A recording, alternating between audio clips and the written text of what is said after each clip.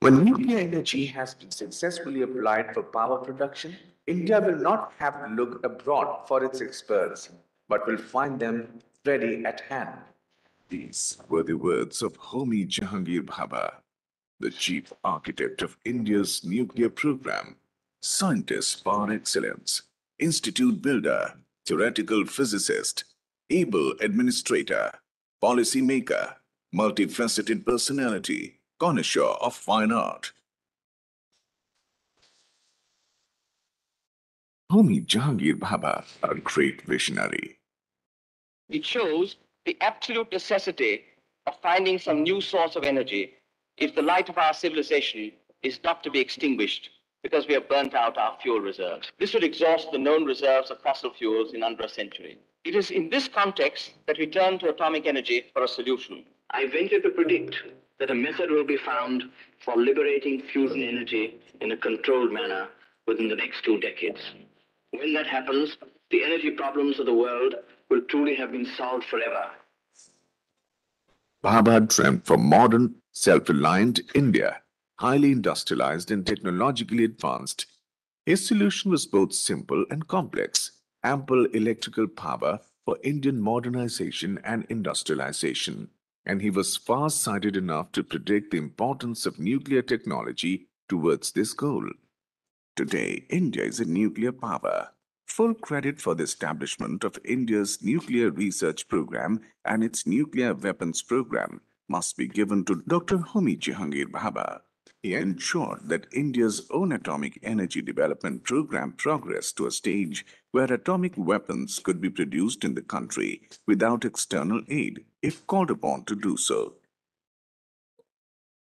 I seriously say to you that business or a job as an engineer is not the thing for me. It is totally foreign to my nature and radically opposed to my temperament and opinions. Physics is my line.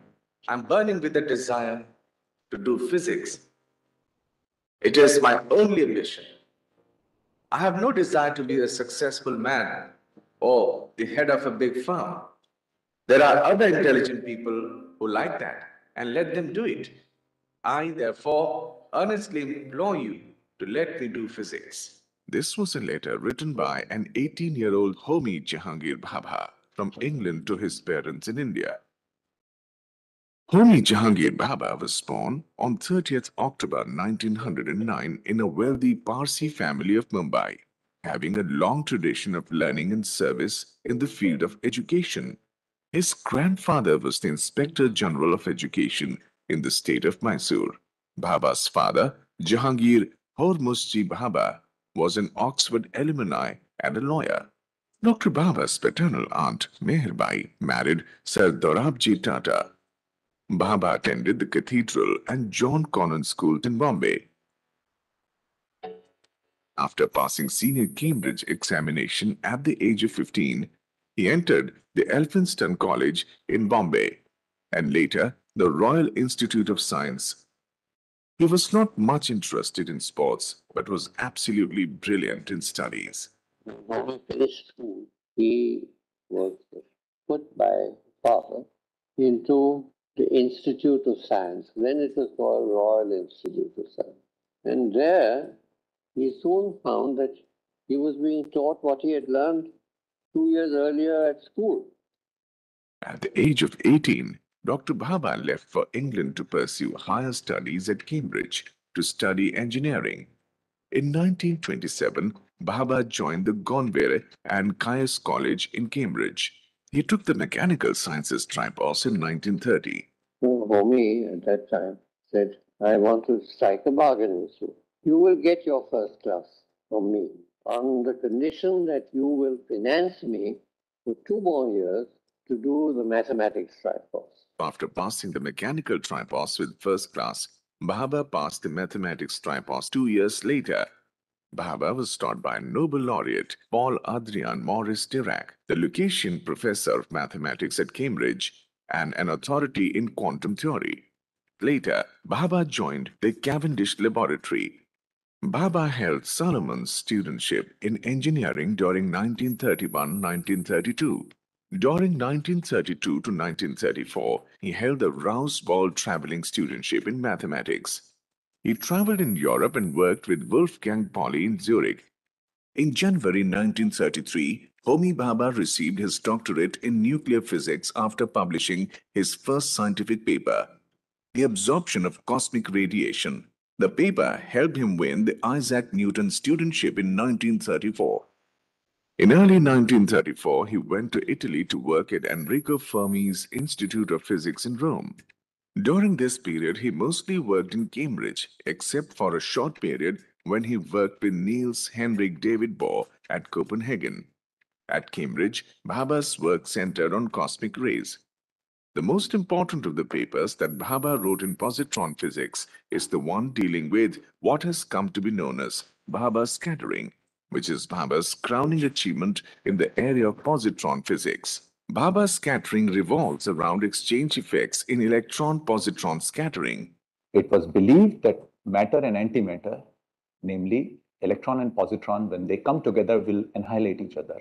But Dr. Bhabha was the first scientist to realize that something else could also happen, namely scattering, which in his honor today is called Bhabha scattering. Watching two white billiard balls collide, we were able to say which ball went where, even though the balls look identical. This is because we are able to follow the trajectories of the individual particles. Scattering, as the very name implies, throws off the incident particles in various directions. Faith in the formula is so much that is used routinely as a calibration for other scattering cross sections and provides the precise value for other cross sections which are measured at labs at CERN and other places. Bhabha also explained the cosmic ray shower formation in a paper published in 1937. Bhabha and Heitler were one of the first people who did extensive calculation of what the development of shower would look like and what will be its detailed properties. The charged particle, as it travels down, releases a high energy gamma ray, and the gamma ray multiplies into an electron and a positron. And then again, these things annihilate and produce more gamma rays. Interestingly, when Carl David Anderson discovered a new particle in the cosmic radiation with a mass between that of electron and the proton, he named it mesoton. Bhabha had predicted on the basis of his analysis that there should be a particle of intermediate mass between the proton and the electron, and that turned out to be the case with the mu meson. Today, however, this particle is known as muon. And even now, the study of muon is providing us with very important insight into the functioning of the solar system. Bhabha was on a vacation in India in 1939 when World War II broke out in Europe. During this enforced extended holiday at home, he was deeply affected by the turbulent period at the dawn of the independence. He was looking for a position to stay back in India for some time. He was offered many professorships. One of them was in Allahabad University, which he did not take up. In 1940, Bhabha joined the Indian Institute of Science at Bangalore as reader. Here, at that time, Chandrasekhar Venkataraman was heading the physics department. In 1941, Bhabha was elected the Fellow of the Royal Society London, Dr. Raman being one of the proposers of his nomination. He wrote the thesis titled The Theory of Elementary Particles and Their Interaction, for which the Adams Prize was awarded in 1942. In the same year, he was promoted to a full professorship in cosmic ray research at the IISc. At Bangalore, Bhabha initiated experiments to study the so-called hard component of the cosmic rays. But even the basic equipment for the purpose was not available, so Bhabha decided to build the devices indigenously. A unique Geiger counter telescope was used by Bhabha. It is made of 4 Geiger counters with lead shield in between. He built a Geiger counter telescope for cosmic ray research and took it up in that B-29 aeroplane to various altitudes. Homi Bhabha measured the cosmic ray intensity as a function of altitude and latitude. To achieve the high altitudes, rubber balloons were not available. A balloon flights group was set up and then experiments were done in the penetrating component of cosmic rays at various latitudes. High-energy cosmic rays are the highest energetic particle which are coming on the Earth. This particle, when they enter the Earth atmosphere, they interact with the various nuclei present in the atmosphere and form extensive air shower. We study and try to find out what was the origin of the cosmic rays.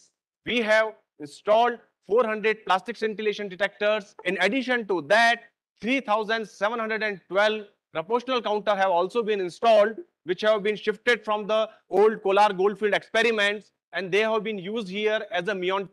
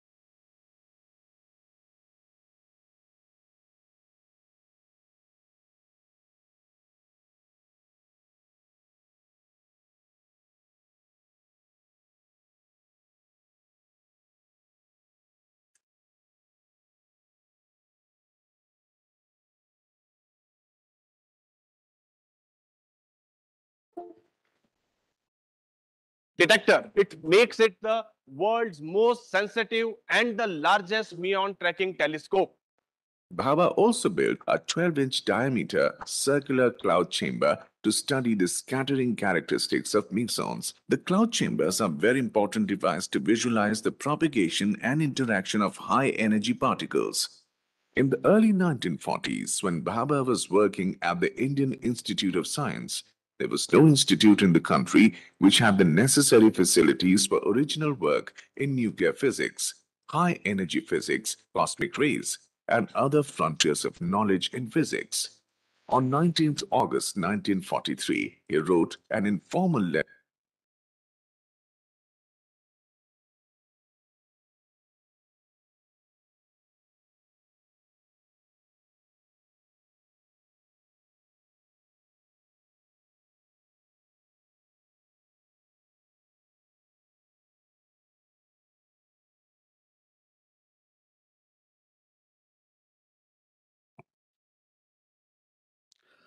Namaste.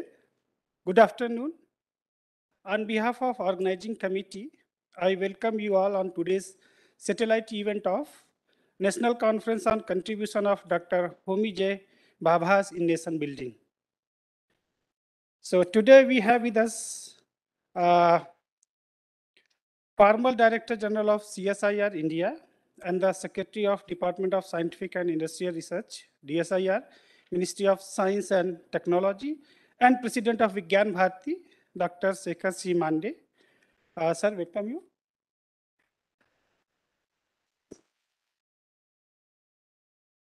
One of our guests, who is still in the guest house due to some health issue, we have with us today, hopefully he will join soon, the former director, Indira Gandhi Center for Atomic Research, IGCAR, Kalpakkam, and Padam Shri Awardee, Sri S.P. Bhojeji. But he could not join right now. He will join us soon. I also welcome Director RR CAT Indore, Dr. S.V. Nakhe, as our special guest. Sir, welcome you here. And we have with us also Professor S.S. Joshi, Director of IIT Indore. Sir, welcome you here. Thank you all for your gracious presence in today's event. So moving ahead, now I request Professor S.S. Joshi, Director IIT Indore, to formally welcome Dr. Shekhar C. Mande. by offering the bouquet. Sir, please.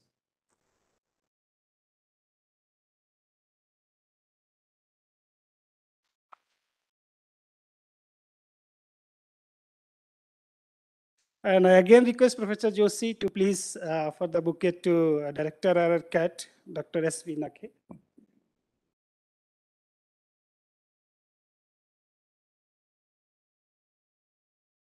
Now I request Professor Avinash Sonawane, Dean International Affairs, to offer the bouquet to our Director, Professor Joshi.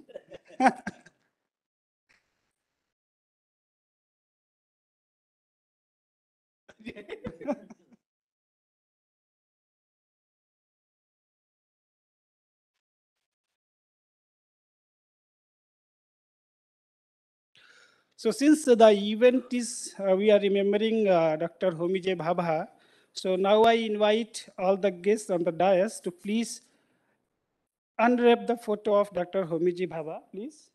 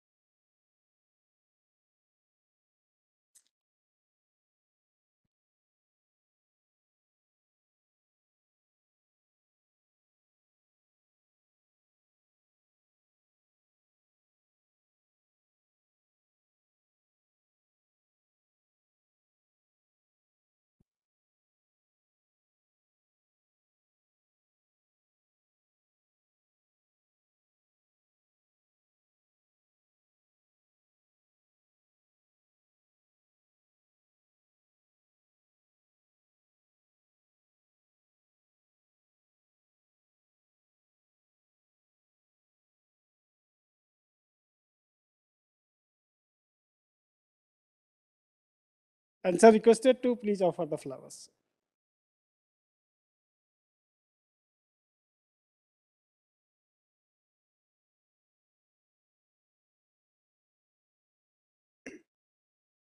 So thank you very much, sir. So I know you must have a query that what is the background of this event.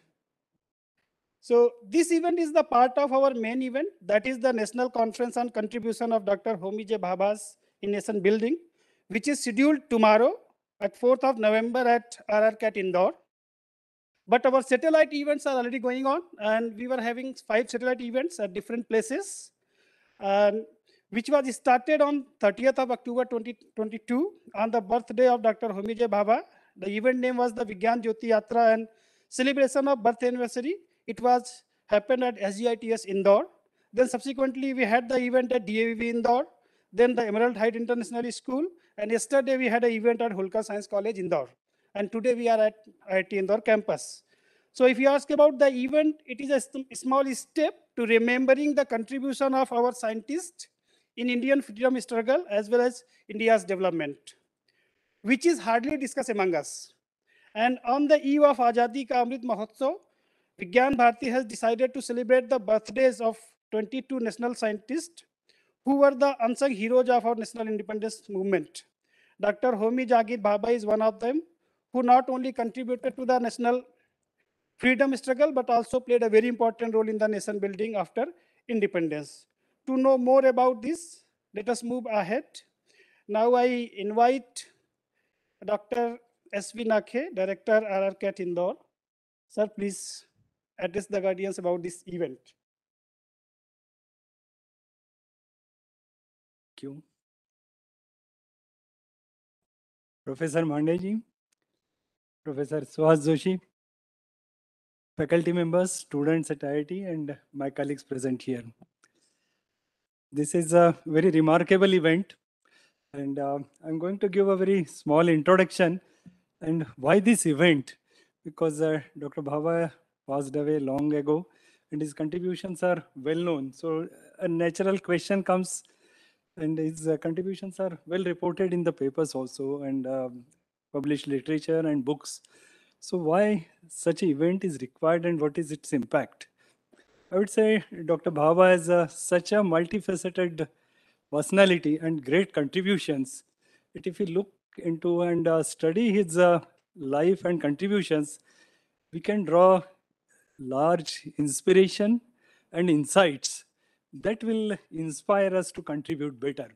So I think that is the background of all this. And we had so many national level scientists who had contributed not only to the science, technology, but to the nation building also. And as many of these facts remain unnoticed because of highlighting of their one particular aspects and other aspects are out of sight. So if we consider all these aspects on events organized on such memorable dates, then that will give much more exposure to their contributions, and that will be highly beneficial. So this is the background why these type of events are organized and why those should be organized in a big way.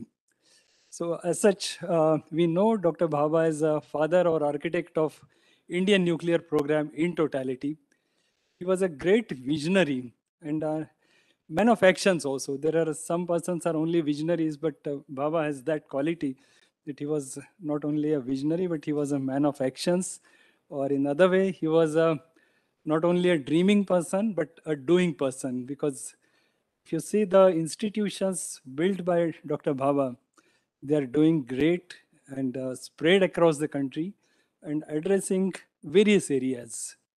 How a person can contribute in such a wide spectrum is really amazing. And some of the origin goes to his education also. You see, he started his career as a mechanical engineer. That may not be knowing to many of the persons here or in general. So he started as a mechanical engineer, then gone into the mathematics, and then pursued in the theoretical physics, particularly high energy particle physics. So in this early, his education has such a wide spectrum, and that too at the most prestigious institutes in the world at UK. Subsequently, he started contributing in other areas, and before the independence, he has a significant contribution in the area of particle physics, particularly. At the age of just 24, whatever his first paper itself got him a big scholarship of 3 years in UK. And you can notice at the age of 39, he was chairman of the atomic energy establishment at that time. So that is the type of contribution Dr. Bhabha has done. Many of his quotes are quite well known, and if we learn those by heart, I think those will be great source of inspiration for all of us. And for new generation, particularly what he has said that I know clearly what is my aim of life. So that clarity was there with him just at the age of 25 or so. And he said that I know how to contribute. And he said that lifespan is limited, that cannot be increased. So I have to increase my contributions. I have to increase my intensity of efforts. And those who worked with him or within DI, they know with what passion and intensity he contributed to the various aspects. Although he was contributing to the development of nuclear reactors, nuclear program as such, but he was at the same time in late night hours or early morning hours, he used to have architectural sketches, landscape sketches that how the institute should be developed. So he has institutional building characteristics. He was great scientific administrator. And what may not be known is he was a great artist also. He was a great painter and he has a very good musical ear and many other, when he was good at writing also. So these are the various multifaceted aspects of Dr. Bhabha, and we can definitely draw inspiration from his life. And in today's program, we'll have probably Dr. Bhoje will be joining very shortly. Dr. Bhabha introduced the very well-known three-stage nuclear power program for India.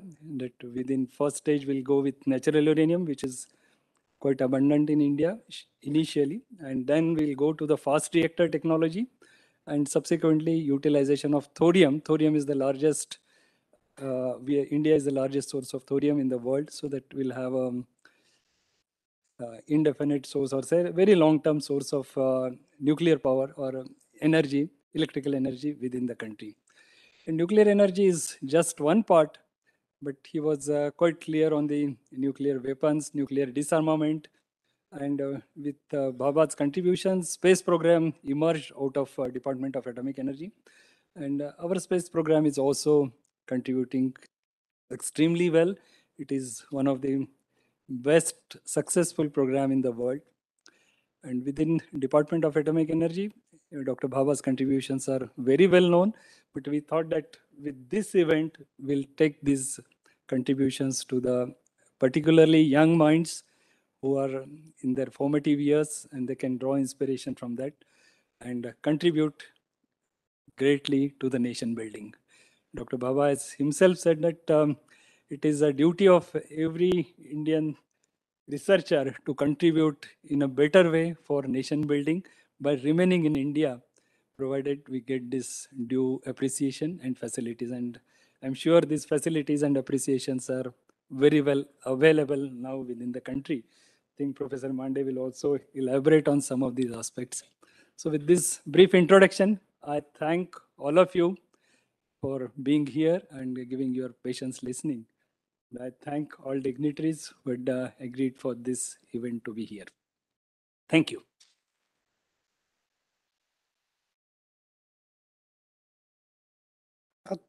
Thank you, Dr. S.V. Nakhe, briefing us about the event as well as about Dr. Bhabha. Now I request you again, sir, Dr. Nakhe, please invite our expert, Professor Mande, to deliver the lecture and also introduce the speaker, sir, please.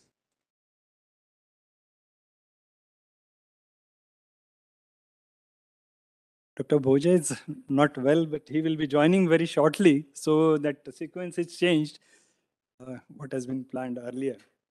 So it's my pledge and duty to give a brief introduction of Dr. Shekhar Mande. Dr. Shekhar Mande is a structural and computational biologist. He was the, as told earlier, he was the Director General of the Council of Scientific and Industrial Research, CSIR India, and Secretary of the Department of Scientific and Industrial Research, known as DSIR, Ministry of Science and Technology.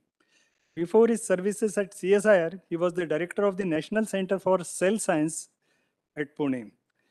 Dr. Mande did his MSc in Physics from University of Nagpur and holds a doctoral degree in Molecular Biophysics from the Indian Institute of Science, Bangalore.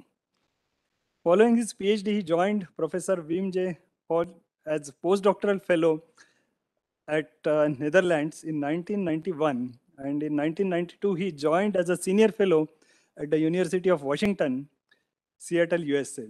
On his return to India, Dr. Shekhar Mande joined the CSIR Institute of Microbial Technology, Chandigarh, as a scientist, and in 2001 was selected as a staff scientist at the Center for DNA Fingerprinting and Diagnostics, Hyderabad, in 2011. Dr. Mande was, in 2011, Dr. Mande was appointed as the director of NCCS Pune, and he served in various advisory committees of the Government of India. In 2005, he was awarded the Shanti Swarup Bhatnagar Prize for Science and Technology, the most prestigious science award in India, in the category of biological sciences. He has been honored with several other prestigious awards, including B.M. Birla Young Scientist Award in 1999 and Wellcome Trust International Senior Fellow 2005-2008. He has been elected fellow of all the three major science academies in the country: the Indian National Science Academy, INSA, National Academy of Sciences, NASI, and Indian Academy of Sciences. He is also life member of the Indian Crystallographic Association, the Indian Science Congress Association, and the Indian Biophysical Society. Dr. Mande is also credited with the B.C. Goha Memorial Award Lecture of the Indian National Science Academy 2017 and B.K. Bachawat Memorial Lecture of the National Academy of Sciences 2017. Dr. Mande is the president of Vigyan Bharati, As you know, Vigyan Bharati is a national movement for the propagation and popularization of science and technology among the students and the masses. Viva promotes scientific contributions made by India from ancient to the present time. And as you must have realized, as Dr. Bhabha has indicated, he moved to India to contribute to the development of India, although he was doing very well overseas there. And I know he has been excellent researcher, taking keen interest in synchrotron beam lines at RRCAT. Sir, we welcome you for this program and invite you for the talk.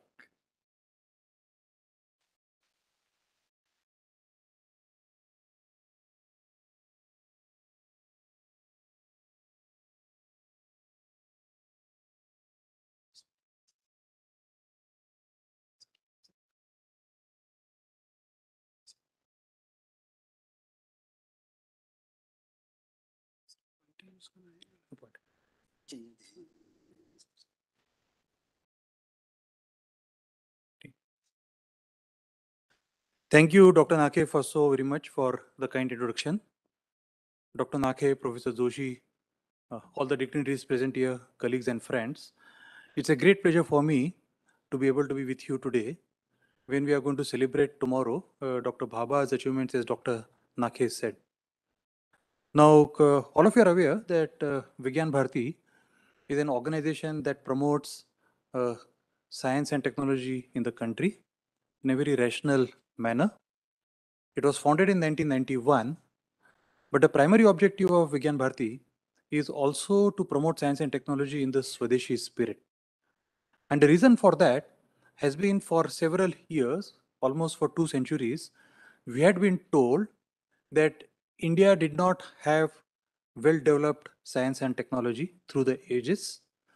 And we had also been told that Indians did not have a mind which could rationally analyze events around them.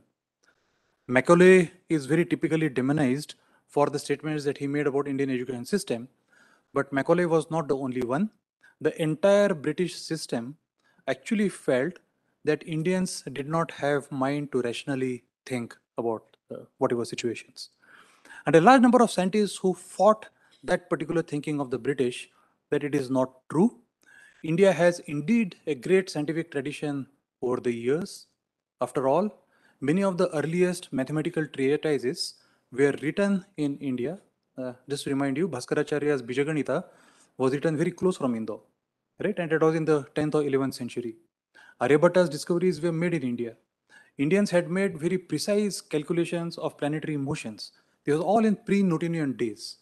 If Westerners think that only differential calculus and integral calculus is necessary to map planetary motions, that's not correct, because Indians had done it much before differential calculus was invented. Similarly, metallurgy was extraordinarily well developed. Many of you are aware that the word you would have heard of Damascus sword. The steel for Damascus sword was typically made in India for about last 2000 years. So iron ore used to be taken and incubated with bamboo leaves, which became a source of carbon. And together it used to be put in a crucible and then put in an oven. And that's how the steel was made. And when British arrived here, they did not think that anything could be superior to Sheffield steel. And they were confronted with a steel, what was called wood steel in India. And then they realized that wood steel is far superior to British steel. And none other than Michael Faraday acknowledged that wood steel process is actually better than the one that is made in Sheffield. And this steel, of course, has been used in things like Damascus sword and things like that. So these are the few examples of what Indian science actually had done, and there's many things that we can actually go on talking about. And therefore, what British actually tried to perpetuate, that we did not have mind which could think rationally, many Indian scientists actually stood up during the freedom struggle and said that we can indeed think rationally on par what you can. People like J.C. Bose, for example. He was denied full salary because he was Indian in Presidency College by the British. And for 2 years, he did not take salary and still taught in Presidency College. What actually becomes the first incidence of Satyagraha. And when British realized their mistake, they restored complete salary of J.C. Bose And then he continued to teach in Presidency College on par with the British professors. Now, these are historical evidence, what British actually felt about India. Lokmanya Tilak, of all the people, felt that plague is a continuous problem in India. And to overcome plague, Indian scientists must come up with plague vaccine. And for that, in 1880s, Lokmanya Tilak founded a laboratory called the Imperial Laboratory. That laboratory was founded in Pune. Eventually, it moved to Mukteshwar. And today, the laboratory is now located in Izzatnagar, what we call as the Indian Veterinary Research Institute, IVRI. That was founded by Lokmanya Tilak in 1880s. So these are the kind of examples that what Indian political leaders, the social movement leaders, and the scientists have actually stood up together and tried to fight the British thought that India did not have the power to think rationally. And Vigyan Bharati's one of the principal aims is actually take it to the people today, those who are still brainwashed by the Western thoughts, that we indeed have had a great tradition of science and technology in the country, and how India has developed as a nation in 75 years as one of the major world powers today. And my objective of giving this talk is essentially to tell you how science and technology actually has helped the country in developing in last 75 years. And in that sense, India stands as a unique example around the world that in 75 years of history, how one can change entire nation, how one can bring people out of poverty through sheer applications of science and technology, a large number of people. And that actually we go down in history as a very, very unique example. Because many other countries became independent about 5 or 10 years plus minus India's independence, but India stands out unique, whether it has a unique space program, it has a unique atomic energy program, it has a unique defense R&D program, it has a unique civilian R&D program. And let us look at some aspects of this in the next half an hour or so that I will actually talk to you about. And Vigyan Bharati takes a pride in bringing this to people, all these achievements. And some of you would have noticed about a month ago, there was a conference of all the science and technology ministers of different states together that was held in Ahmedabad. And Honorable Prime Minister inaugurated the conference. And Honorable Prime Minister appealed to the scientific community that please go to the society and celebrate achievements of scientists pre-independence, so that actually you will know what scientists have done for the country. What we are going to do today is post-independence in that particular respect. Now, just to look at 1947, right? I mean, very often it's very difficult to look back upon the time. We ourselves have forgotten that almost all of us in this audience have lived in an era in which there were no mobile phones. And we have lived in an era, some of us in this particular audience, when there were actually getting telephones at home was very difficult. Getting a scooter used to take about 7 years of waiting period, and so on and so forth. So we often forget what happened 10 years ago, what happened 20 years ago. We lived in an era which was pre-internet. I mean, most of the people here have probably been born in a pre-internet era. And how life was is very difficult to imagine. But let us go back to 1947 and see how we were. India's population was about 340 million, and the literacy was about 12%. We have about 4 times the population now, and the literacy has now jumped to about almost 75% or something. Shashi Tharoor has written a very good book, and I would recommend many people to read the book called The Era of Darkness, in which he debunks every myth that the British perpetuated in India.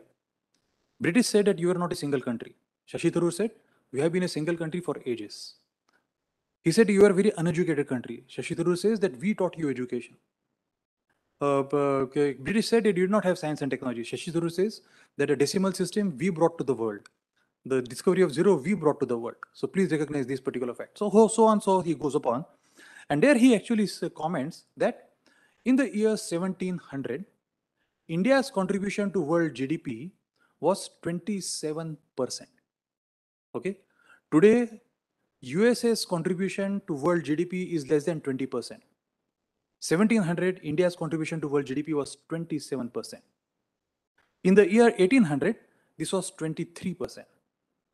So British fought their first war, the East India Company fought the first war on our soil in 1757, right? India was a very, very prosperous society. It was extraordinary affluent society by then. And that's what actually used to attract people from all over the world who used to come to India. Most of whom would make India as home. But a small group of people who came from Europe, the British, and they did not make India home. The entire objective was to exploit our country, take all the wealth from here, and in process become prosperous themselves. So the GDP of India in 1947 was 2.7 lakh crore. Today it is 150 lakh crore. In 1947, two major events that we see in history. We have had a Bengal famine in 1943, where about 30 lakh people died. Bengal famine, okay? And that's all because of the mismanagement of the administrative system. 30 lakh people died. Can you imagine today so many people dying anywhere because of famine? Now just to give you, remind you, 1757, British fought the first war in Plassey. The East India Company fought a war in Plassey. From 1770 onwards, every 25 years, there has been a major famine in the country. Just look at Google on history of famines in India. Every 25 years, each famine would account for about 1 to 3 million people. So 10 lakh to 30 lakh people would die in each famine. 1943, thankfully, was the last of those. In independent India, we have not had a famine in which so many people died of hunger. Isn't that an achievement? That achievement, I'm actually going to tell you how it actually happened. We witnessed one of the largest migrations in humankind, one of the largest migrations, which was very violent across the border, very artificially created. What was the need to create this? We were a very happy one single country. But British said that you had to be two countries. And that created extraordinary chaos. And on the top of that, they appointed a person to draw a line, international line, who had no clue about India's history, had no clue about India's social structure. And the person came and drew a line, hypothetical drawing, say a line saying that one country here, one country there. Absolutely ridiculous today to think of it. There was no industrial development in India. Some people had tried. Tata, Praful Chandra Ray, those of you who are chemists here would know that Praful Chandra Ray started the Bengal Chemicals and Pharmaceuticals. So a few people had tried to make industry, but industry was not very strong in India. And India had less than 20 universities. Where would people go for education? And that's why the literacy rate, everything was very low, right? So this is where we actually start. So this is 0.0, t is equal to 0. And let us start from that and see how we actually become a major power in the world. So the initial period, of course, was an era of institutional building. Dr. Nake referred to atomic energy. I will briefly tell you about that history as well. But the first publicly funded organization in the country, which the government supported, was CSIR. It was founded in 1942. And I will tell you a brief history of CSIR. But then CSIR also became a mandate to start other organizations in the country. And the first organization that CSIR helped found in 1945 was the Tata Institute of Fundamental Research. You know, the Tata Institute of Fundamental Research was founded with a tripartite agreement between the Tata Trusts, between the government of Bombay then, and then government of India. And government of India through CSIR funded Tata Institute of Fundamental Research substantially so that it could come up on its own. Similarly, CSIR also sowed the seeds of Department of Atomic Energy or the Atomic Energy Commission, and we'll come to that a little later. The universities, the first of the IITs came in 1950. There's IIT Kharagpur. And in about 10 years, we had 5 IITs in the country. So between 1950 and 1960, the first 5 IITs, Kanpur, Delhi, Mumbai, Chennai, and Kharagpur, they were in place. And that actually became the base of the technical education. The University Grants Commission came into being in 1953. And the first chairman of UGC was none other than Shantiswarup Bhatnagar. And a large number of universities actually started then. And today we have close to about 1,000 state and private universities in the country. And students can actually choose wherever they can go. We have about 23 IITs and we have about close to 100 universities today. And that forms the base of our higher education in the country. So it's remarkable. In 75 years, no country could have expected to do this thing. Just a brief history of CSIR. CSIR was essentially established in 1940, as I said, is a Board of Scientific and Industrial Research, which became Industrial Research Utilization Committee, and eventually formally CSIR started on 26 September 1942. British had started thinking about CSIR in 1933. There was an editorial in Nature in 1933 in which the editor wrote that there is a case for publicly funding Indian science and technology. And the photo of the person that you see here is Sir Arcot Ramaswamy Mudliar. He was a member of British Commerce Council, and he lobbied significantly with the British, saying that we must have a proper S&T publicly funded organization in the country. And with the efforts of Arcot Ramaswamy Mudliar and associated scientists, Bhabha, Raman, Bhatnagar, and so on and so forth, CSIR started in 1942. On 26 August 1947, there was a governing body meeting of CSIR. Now, imagine the word that I have heard, and I have not verified this, is that on 15th August 1947, Jawaharlal Nehru was found in his chamber writing bylaws of CSIR. That's what I have heard. I have not verified this particular fact. But the fact is that 26th August 1947, 11 days after we won independence, CSIR's governing body met. And Shama Prasad Mukherjee became the first vice president of CSIR. So all of you are aware of Shama Prasad Mukherjee and his work in the political system. And included in the governing body were Abdul Khwaja Hamid. I don't know whether you have heard of him. The person who started a pharmaceutical company called Cipla. All of you have heard of Cipla. So Abdul Khwaja Hamid was member of CSIR governing body. J.R.D. Tata, I don't have to talk about him. Bidhan Chandra Roy, everyone knows about B.C. Roy. K.S. Krishnan, a very famous physicist, student of Sir C.V. Raman. Jivraj Mehta, Thakur, Birbal Sahani, Homi Bhabha, C.V. Raman, and D.N. Wadia. They were the members of CSIR's governing body. Now that actually tells you how much emphasis our public system, or how much faith our public system had in science and technology, and all of that came together and said that we must develop proper science and technology in the country. This is 1947, 11 days after we won independence. And there begins our journey, how actually everything started. One of the first things that we actually did was, Bhabha was already saying that India must have a strong atomic energy program. In fact, in 1946, the Board of Scientific and Industrial Research had set up a committee under Bhabha's leadership to discuss how it can be set up.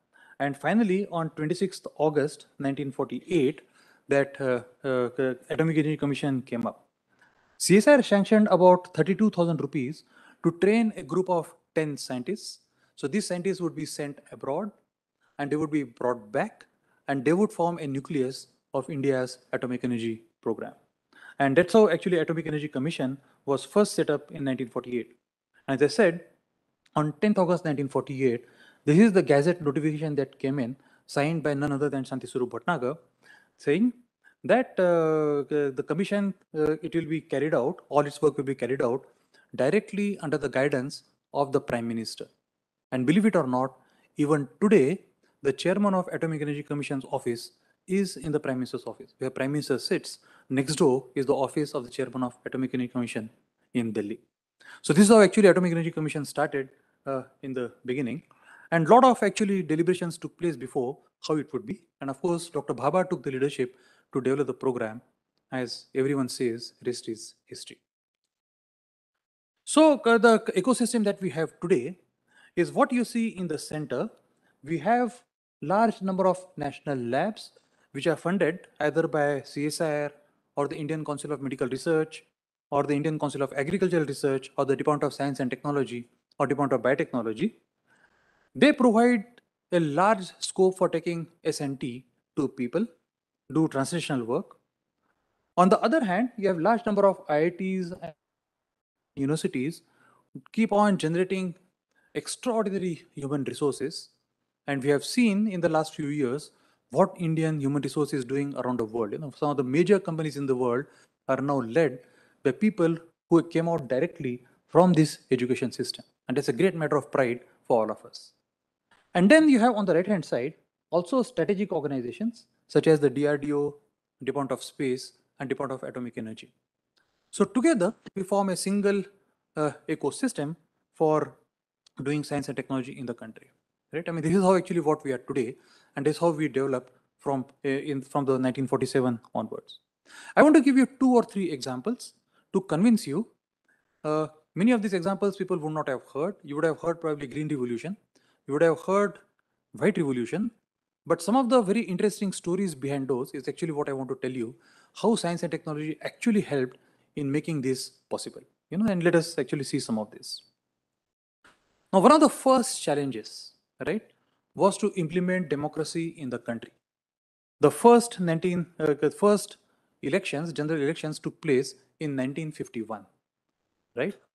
In 1947, no country in the world, Western Europe or US or any other advanced country, believed that India could actually remain a single country. Most of them thought that India would be fragmented in parts very soon. No one ever trusted India could become a democracy. Today, everyone envies India being the largest democracy in the world. But the challenge in 1951 was, how do you ensure that every person who has a right would go and exercise his or her right to cast a vote? How do you do that? And a person doesn't come back again and again. Given the history of zamindari in our system, you would imagine that a zamindar would go and easily cast 30 votes for all the people who work with zamindar, right? So we had to make sure that every person only votes once. And a job came to National Physical Laboratory in Delhi, which is a part of CSIR laboratories. And National Physical Laboratory developed an indelible ink. All of you have used indelible ink? There are many people who have not used indelible ink in the audience. That was developed is nothing but a silver nitrate solution, and that stains your cells on the finger, and the stain cannot be taken out. You cannot wash it with soap or water or anything, or oil or anything. Even today, this indelible ink is used in every possible election in the country. Not only that, today India exports indelible ink to 65 different countries. It's amazing, right? If this is not science and technology, what is science and technology? No other country had done this. And the first challenge that we had to implement democracy in a fair manner, we overcame that challenge with this particular one. And of course, you may not recognize the person on left, but person on the couple on the right, all of you would recognize who they are, right? So they're all showing how they vote during their elections. I told you, I will tell you a little bit about Green Revolution and White Revolution, some background of that. So as I said, the last of the famines that we had seen was in 1943, the Bengal famine. About 3 million people died in that particular famine. And a famine-like situation started developing in 1965. As almost famine-like situation had developed in India 1965. 3 continuous years, the monsoon was very poor, and we are going to fall short of food grains. What do? There would be hunger all over, and of course, there's a possibility that large number of people would die of hunger. It is at that time India actually appealed to some countries to provide us food grains, and some countries indeed provided food grains to India, especially US, under a program called PL 480. Some of you would have heard the name PL 480. PL 480 wheat came to India. It was stored in a godown in Delhi, and believe it or not, that godown today is the headquarters of Department of Science and Technology, what we call as Technology Bhavan. So that came. But nonetheless, we had to have a long-lasting solution. A developed country, an aspiring developed country, cannot remain dependent on foreign things like this. And at that time, Norman Borlaug, who was working in Philippines then, had actually developed a dwarf variety of wheat. The wheat which requires much less resources and gives you good yield of grain or something like that. And people like M.S. Swaminathan and another person whose name I forget right now, I think it's Shivram, who was an IS officer, and of course C. Subramaniam, who was the Minister of Agriculture. They thought that it would be a good idea to start cultivating dwarf wheat in India. By then, we had also made sure in the early days that there would be sufficient irrigation, at least in the north. We had actually constructed lots of dams, and there would be irrigation system for our farming available.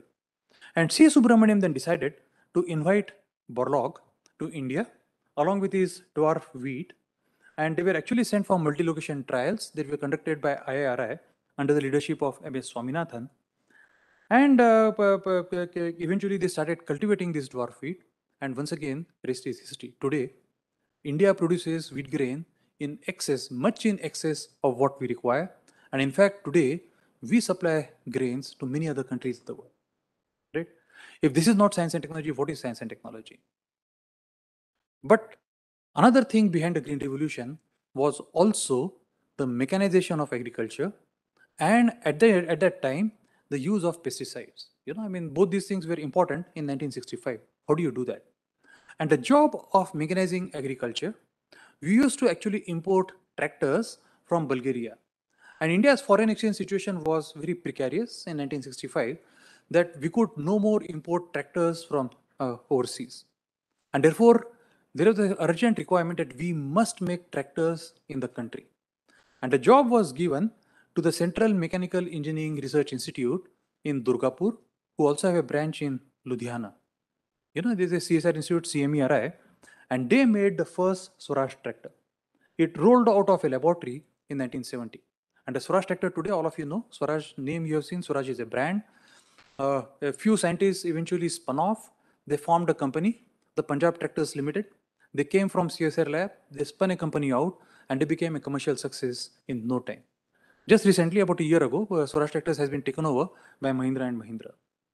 At the same time, agri-pesticides were made in the chemical laboratories of CSI. So together, the irrigation system, the cultivation of dwarf wheat, mechanization of agriculture, and use of pesticides in the early days made green revolution possible. That's fantastic. If Westerners tell you that you have not applied science and technology for your people, would you believe them? We have to actually tell them that, thumb on your nose, we have done that. We have lifted so many people out of poverty. We have lifted so many people out of hunger. And that's a remarkable achievement of India's science and technology. Let me give you a second example. India's infant death rate, the children who are born, and because of certain things, that the mothers would not survive the pregnancy, or there would be non-lactating mothers, was very high in the early days. We used to have a large number of young kids who would die. This infant death rate has dropped quite dramatically since independence today, quite dramatic. So if anyone says India's health achievement, one of the health achievements is that one. And one solution for that was actually produce milk in large quantities. And of course, that actually led to what is called as the White Revolution under the leadership of Verghese Kurian, who had started this movement in Gujarat, cooperative movement, where farmers would actually come and bring the milk. But if this milk had to be transported to states like Bihar or Bengal or something, it was impossible. We did not have cold storage to transport the milk. And the only solution that would be is to convert the milk into powder. Government of India formed a committee, which is called the Milk Powder Committee. It was chaired by a person called Krishan Chand, a very famous person, or rather infamous person. He became very infamous during emergency. If you do a Google on Krishan Chand, you will see the emergency excesses of this person. He is an IS officer. This committee suggested that if milk has to be transported efficiently across India, we must convert it into milk powder, right? But the committee had international experts. People came from Scotland, people came from New Zealand, people came from Switzerland, who would tell us how to convert milk into milk powder, because in Europe it is possibly done very easily. Lo and behold, the international experts told India that your predominant use of milk is buffalo milk. Well, what we use is cow milk. Buffalo milk is high in fat. And if you try to make this into powder, and indeed laboratory trials were made to convert that milk into powder, it forms clumps. You cannot form milk powder easily. And the committee's report says it is impossible for India to convert buffalo milk into powder. That's the conclusion. Cannot do it. All right? What do? We have to have a solution. So Verghese Kurian flew down to Mysore to a lab called Central Food Technology Research Institute. There's a director called Subramaniam then. So Verghese Kurian and Subramaniam actually decided they are going to hammer this problem out from science. And what is the science behind it? The chemistry and the biology people would know if there are high fats in a particular solution, what you do is actually you centrifuge it at a very high speed, right? If you do that, your fat can actually separate out, all right? It's not a very rocket science what you're doing. And if you separate out the fat, try to convert milk into milk powder. And that's exactly what happens. The milk powder, what you see here, this dabba, actually many of us actually have used this in our childhood. Our mothers used to bring this dabba there used to be a CSR logo on the top of that. And in fact, to tell you a small story, this when the milk powder used to get over from this, our mothers used to store dal in this dabba, right? And when it caught rust like this, then this washing powder used to be stored in this. So all of us have used this dabba for a long time in our childhood. And the solution was very simple. Separate fat from milk, convert the milk into powder. What do you do with the fat? Can you throw it away? You make butter out of it. And the butter that you eat on your table today is actually made from here, right? But how do you show that this milk is fit for consumption? You also have to show that the powder that you have made is fit for consumption. So then CSIR granted a grant of 10,000 rupees to conduct clinical trials in CMC Vellore. So Varghese Kurian and Subramaniam, both of them went to CMC Vellore. They conducted a proper clinical trial to show that this powder was fit for consumption. And once again, this entire thing is, rest is, as we say, is history. And recently, about 6 months ago, we celebrated some of the achievements of science and technology, and this was actually one of the ones. And a former MD of Amul was called to give a speech. And the former MD of Amul, on our Zoom call meeting, it might be available on YouTube, at one point of time, he stopped speaking and he started crying. He said this was such a thing that we were told that you cannot do things, but all of us got together and we showed the world that we can actually do something that Westerners said that you cannot do it. Okay? This is not deep science and technology. You don't need to get Nobel Prize for every discovery. But if that science can be converted for public use, and we know how much public use it has prevented a large number of infant deaths. I would consider it is worth not one Nobel Prize, but multiple Nobel Prizes, because it has had enormous societal impact. Whether it be agricultural green revolution or white revolution, the societal impact they have had is phenomenal. Westerners today even may not accept this, but we should feel extremely proud that we have actually done things which were unthinkable during our 75 years of history. And what actually happened because of that is that when COVID-19 came in 2020, Indian scientific community was confronted that now once again we'll have to depend on the Western powers to develop vaccines, to give us diagnostics, and to give us many other solutions to mitigate COVID-19. But what all of us said together is no, we will not do that. We'll demonstrate to the world that we can tackle COVID-19 on our own. We knew that Western media will come hard on us. We knew Western media will say that you are not reporting correct. We knew that Western media will say that you don't have solutions.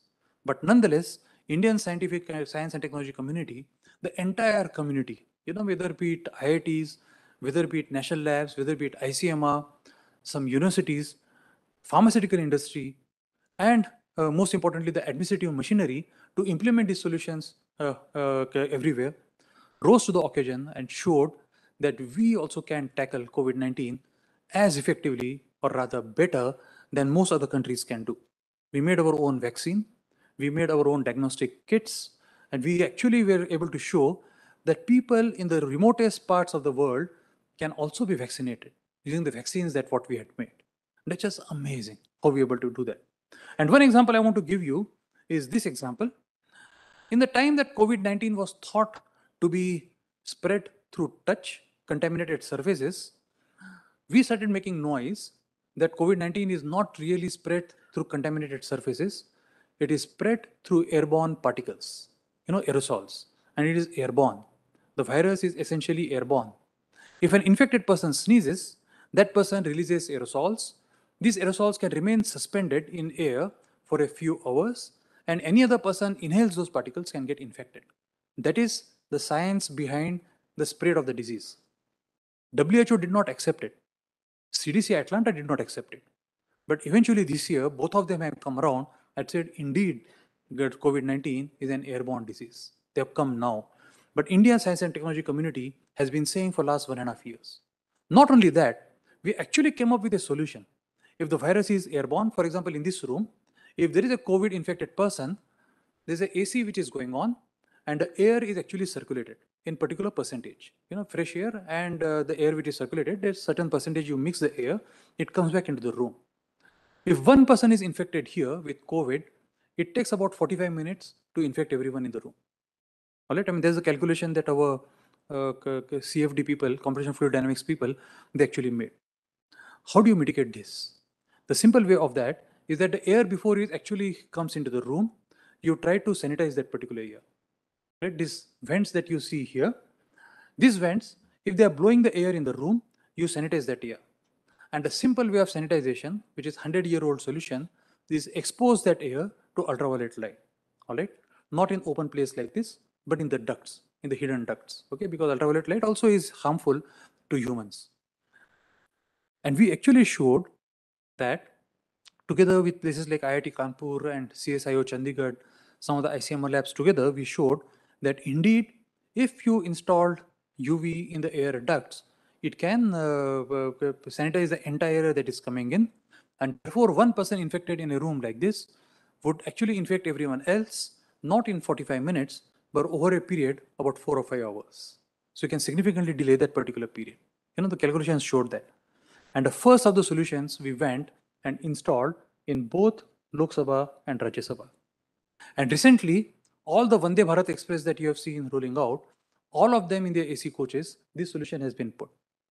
So not only COVID, even other airborne infections such as influenza or even TB, which are there, the transmission probability of those in those places where this solution has been implemented would be much lower than otherwise. You know, so this is science behind a particular phenomena, but a technology has been used and deployed in multiple places. For example, IIT Kanpur has deployed this across all their seminar halls and auditoriums and things like that, this particular solution. So this is actually very important that we continue to implement solutions such as this based on certain scientific principles and show to the world that we actually in our thinking are not regressive, but rather we are more progressive than many of the countries that you can actually think of. And as a part of that, we have also issued these building ventilation guidelines that are available on multiple websites, on Niti Aayog and Ministry of Housing and Urban Affairs and so on and so forth.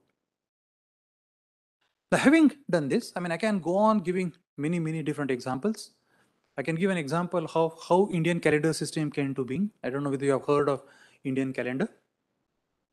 All of you have heard of Indian flag, national flag? All of you have heard of national anthem? All of you have heard of national bird? All of you have heard of national animal?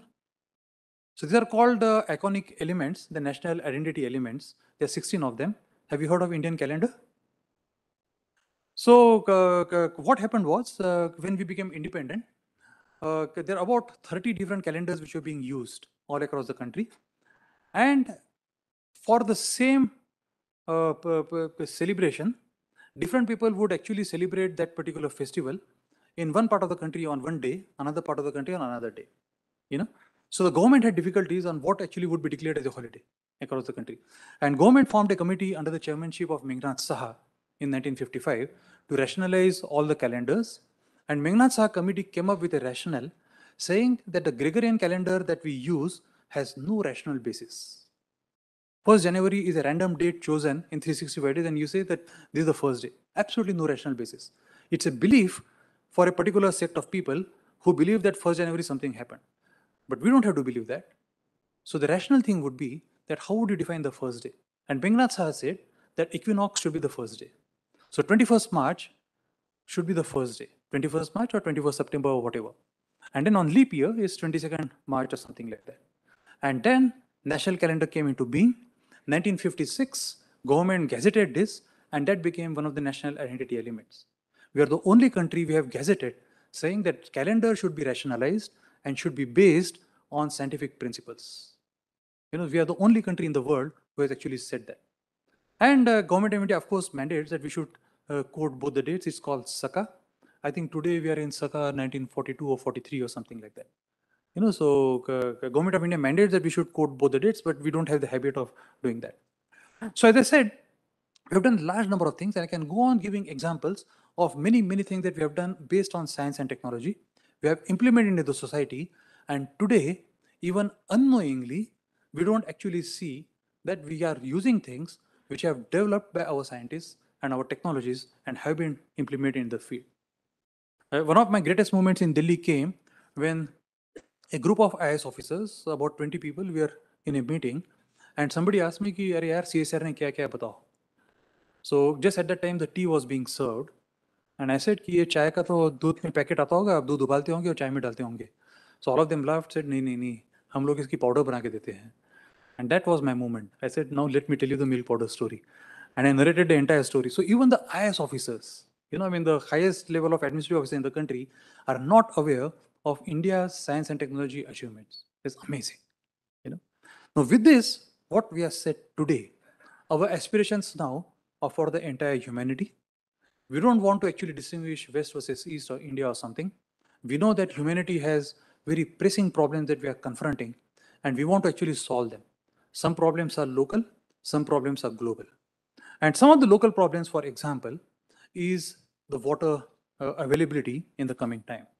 You see here, the water availability in 1950 was great, but we are very rapidly moving towards a water scarce nation by 2050. And there's rampant use of groundwater in the country and so on and so forth. And this actually is going to have enormous impact on much of our lives in another 20, 30 years. So we must actually come up with rational solutions how we are going to recharge groundwater. On today's date, groundwater is recharged by having some pits in random places, and we hope that having those pits, sand pits, actually can recharge groundwater. I think the rational way of going is that you should match underground channels, underground lakes, and try to recharge actually those.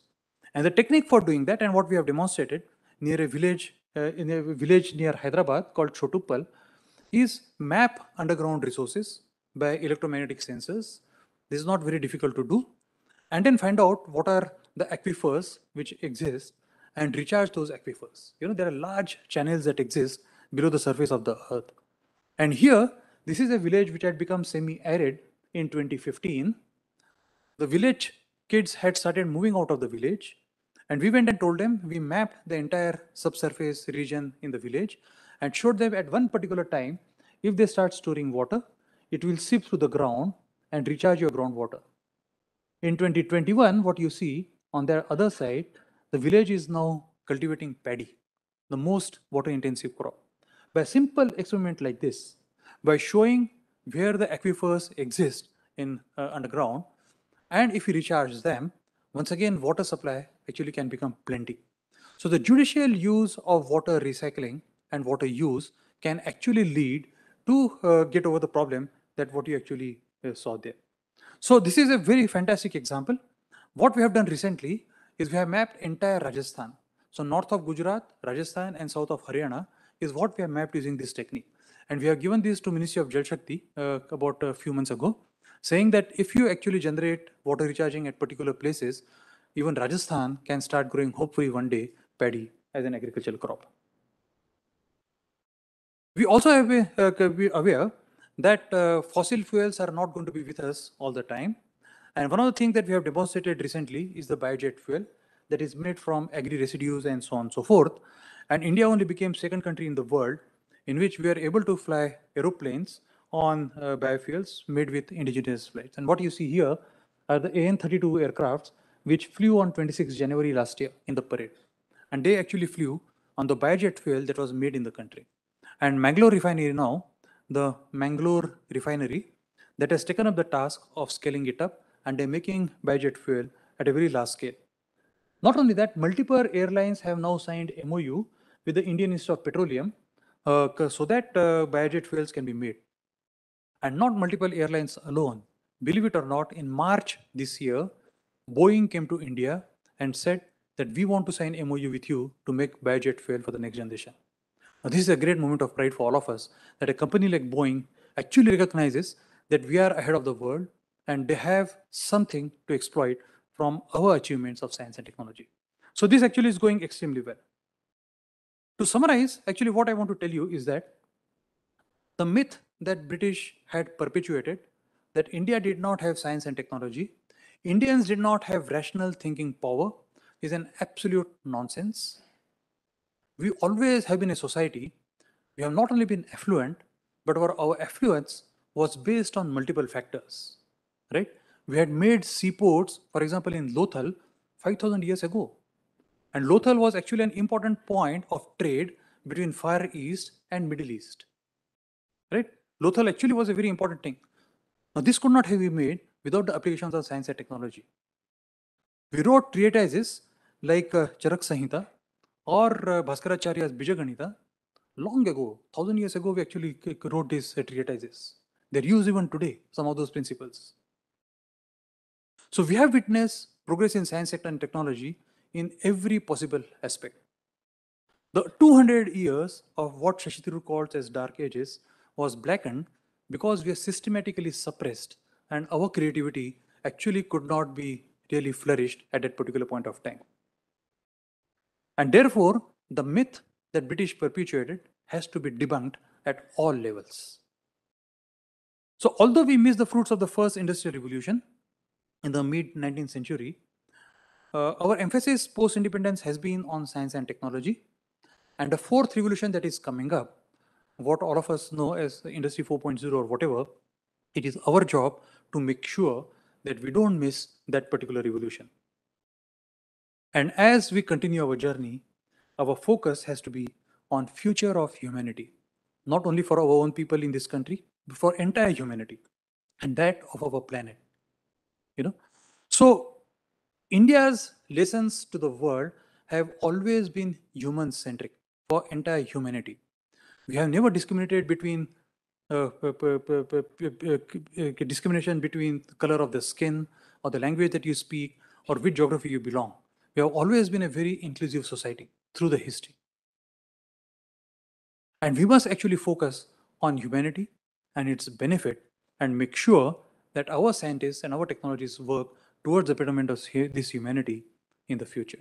Thank you all very much for your attention.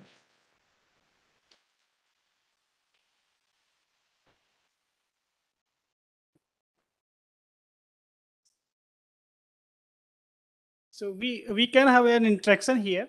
We can take one or two questions from the audience.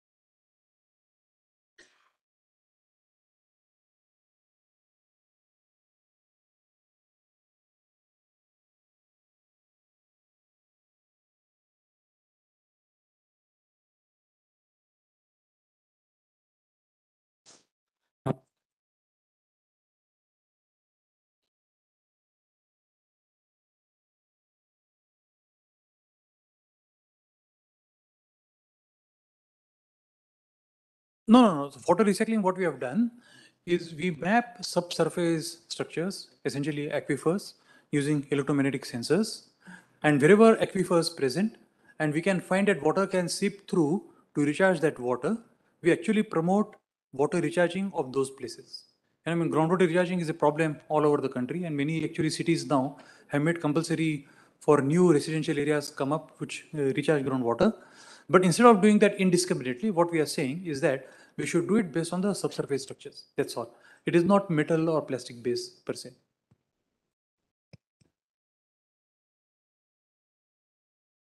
Natural calamities will always happen. I don't think we can prevent any of the natural calamities. Infectious diseases like COVID-19 is not the last of the viruses that we have seen. In fact, it was waiting for last several years. Most of the public health experts had said that the next emergency of public health is around the corner. For last about 25, 30 years, we have been saying that. It came in the form of COVID-19, and we found ourselves to be least prepared for that.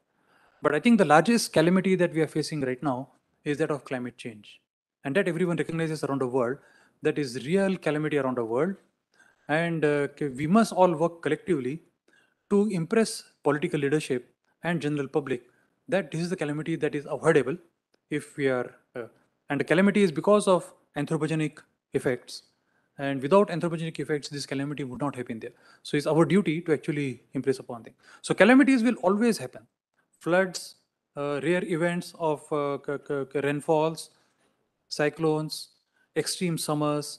These things are going to happen and we have to be prepared for them.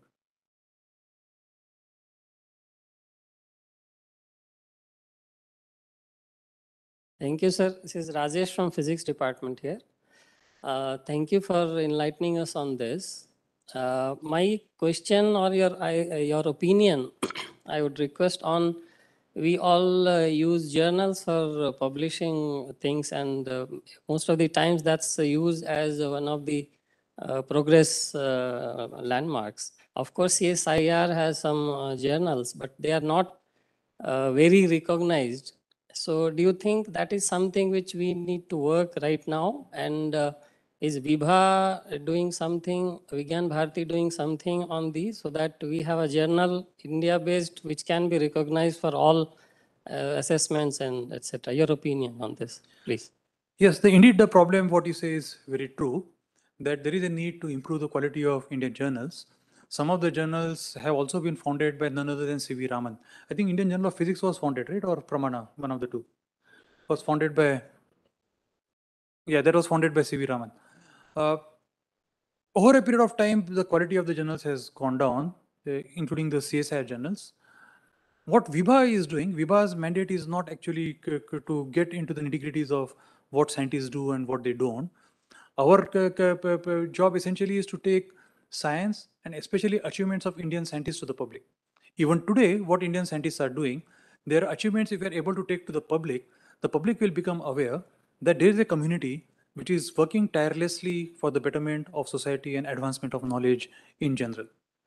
Now, when I was in CSIR, we actually started initiative to improve the quality of journals, and the Journal of Physics of CSIR, that we have reconstituted editorial board.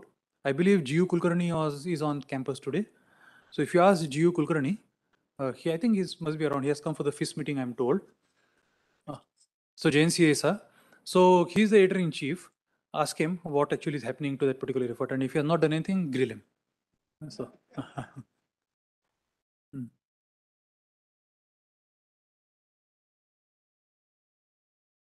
what advice you would give to young researchers and young professors? Our institute is very young. We are in teens, 13 years, as he has been found out. I mean, he has mentioned last time when he came here.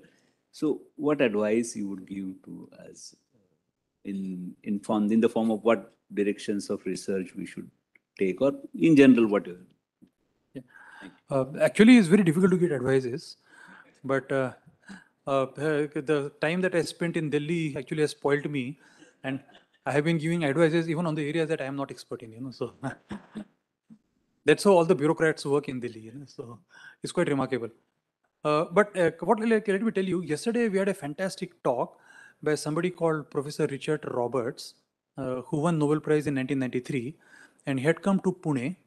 And he gave a talk in the institute where I work, National Center for Cell Science, and the Pune University, what is called as Savitribai Phule Pune University. So they had jointly organized this talk.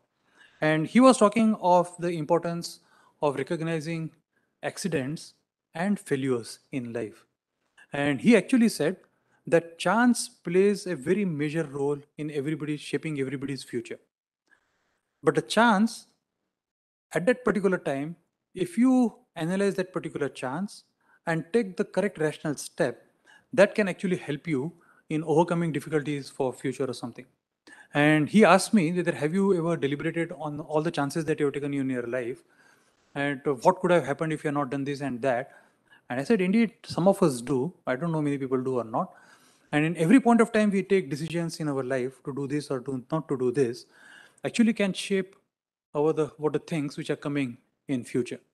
And he said that if you are prepared, and if you are prepared to accept failures and ask a question that why did you fail on a particular thing, then there is a good chance that you would succeed in his career. And he actually described how he won the Nobel Prize and how he made the discovery, including the fact that he wanted to be a snooker player at one point of time, he said. And he said, I would have been a snooker champion by now, I would have been a celebrity. And then he decided to do science, and of course like this. And then in the lab, what experiments he did, he discovered something called at that time splicing of genes. So the biologists here will know introns and exons and all. That was his discovery. And how he discovered that by chance. And he said that most of the scientific discoveries have happened by serendipity. but serendipity also because you have failed in doing experiments at what you have done. So the advice to the young people, what he gave, and I'm just reiterating his words, I'm not good in giving advices, is that be prepared for those chances. And when you fail, ask a question to yourself why you have failed, and possibly actually you may get a very deep answer in your failures. So if you do that, probably you'll be better prepared for the future, is what he said. But I'm sorry, I don't have any deeper advice than this.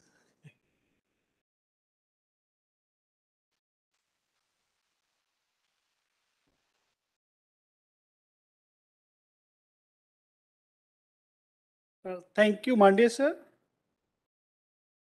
Any question? Okay. Thank you, Mandya sir, for sharing your views on 75 years of Indian scientific journey. I'm sorry here to update you that our next speaker, Padam Sri S.P. Bhojeji, is not feeling well. He's still in the guest house of the campus. So, but the title was basically contribution of Dr. Homi Jagir Bhabha in nation building. So at least we need to get some light on this topic. So now I request Dr. Sanjay Chokse. He's the head of superconducting cavities development division, IIT Indore, to at least give some ideas about our discussion. Chokse ji, please.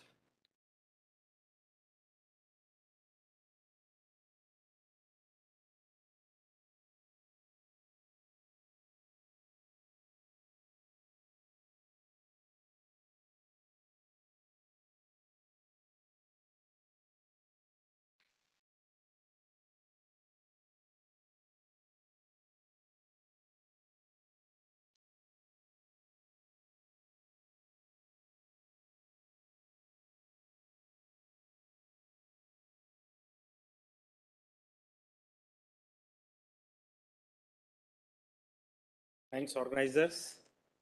Mande Saab, Joshi Saab, Nake Saab, our director. Actually,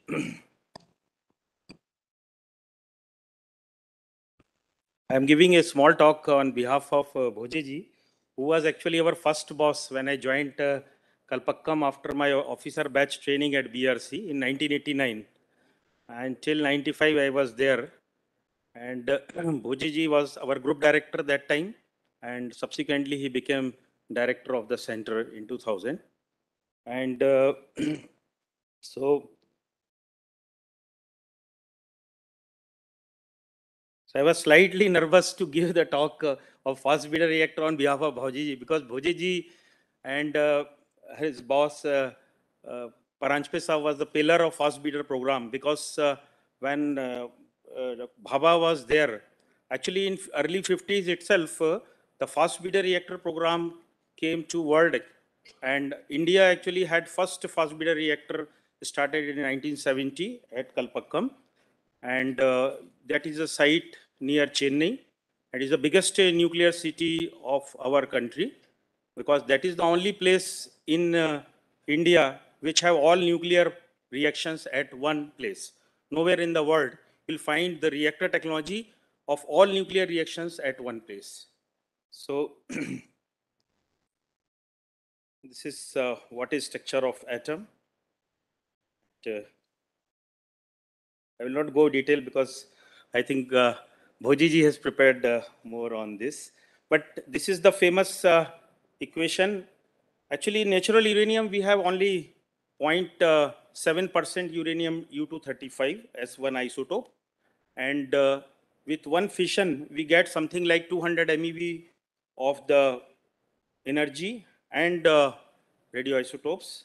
And because we need energy from this have another, this is actually fissionable material, but you have 99.3% uranium U-233 in natural uranium. Initially, we have mines of natural uranium at Jadugoda, Bihar, and from where the first natural. So because when Bhabha came to India, he started our nuclear program. Initially, the first thermal power reactors in this thing is at Rautbata, and we purchased one reactors when Bhabha was there, G at Tarapur. Maybe knowing one nuclear city, Tarapur near Mumbai. So the Bhabha vision was very clear. Bhabha at very young age could see the nuclear program in the form of thermal reactors as well as this thing. And he laid the foundation of fast breeder reactor also in the country and 3-stage program. So I will just go through what is the 3-stage program, this thing. But this will give that in one fission, we have 200 MeV of the energy. And with this, actually, we calculate the critical mass and the energy of any reactor. So these are the fission product. And so in U-235, which is a fissile material, and U-239 as fertile material. Finally, because of this, this U-238 absorb the neutron and convert into plutonium. And this plutonium otherwise is cannot be used other than other applications. So what happened? It was thought that why we cannot breed this uranium, converted plutonium into next stage of program. And that is basically from fast neutron, this plutonium is taken and goes to the another second stage of program where the combination of this. Sir. No, please come. I just started because Bhoje sir has come.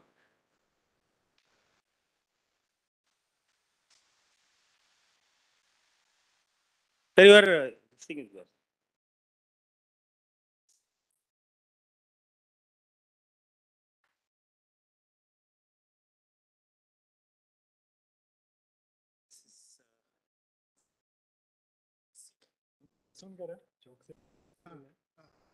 I will play the style. Yeah.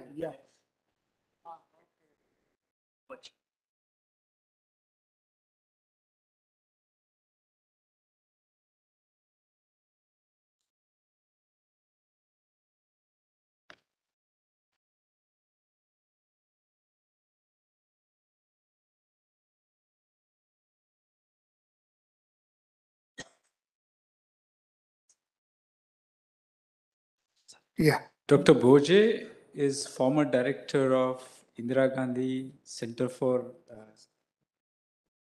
Yes. So, sorry, actually, now I request Joshi sir to just introduce our speaker.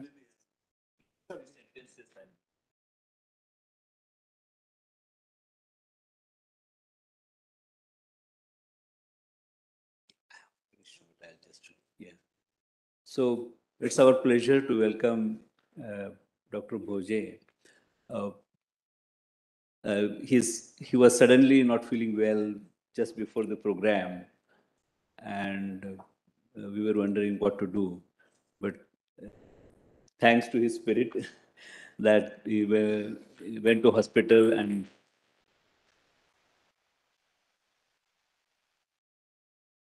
he has taken some treatment, and the moment he felt better, he thought he should come here. Thank you very much for coming. Dr. Bhoje was a distinguished scientist at Department of Atomic Energy. He worked there for 40 years. He has done his mechanical engineering, bachelor in mechanical engineering in 1965 from College of Engineering, Pune. And he has been there as he completed 1 year of training of nuclear science and engineering at Bhabha Atomic Research Center and joined as a scientific officer at PRC, Bombay. There are many awards. I think the prominent being he received Padma Shri from Government of India in 2003 for all his contribution to the nuclear program. Without much delay, I would request Dr. Bhoje to share his thoughts and his association with Homi Bhabha. Thank you very much. Thank you.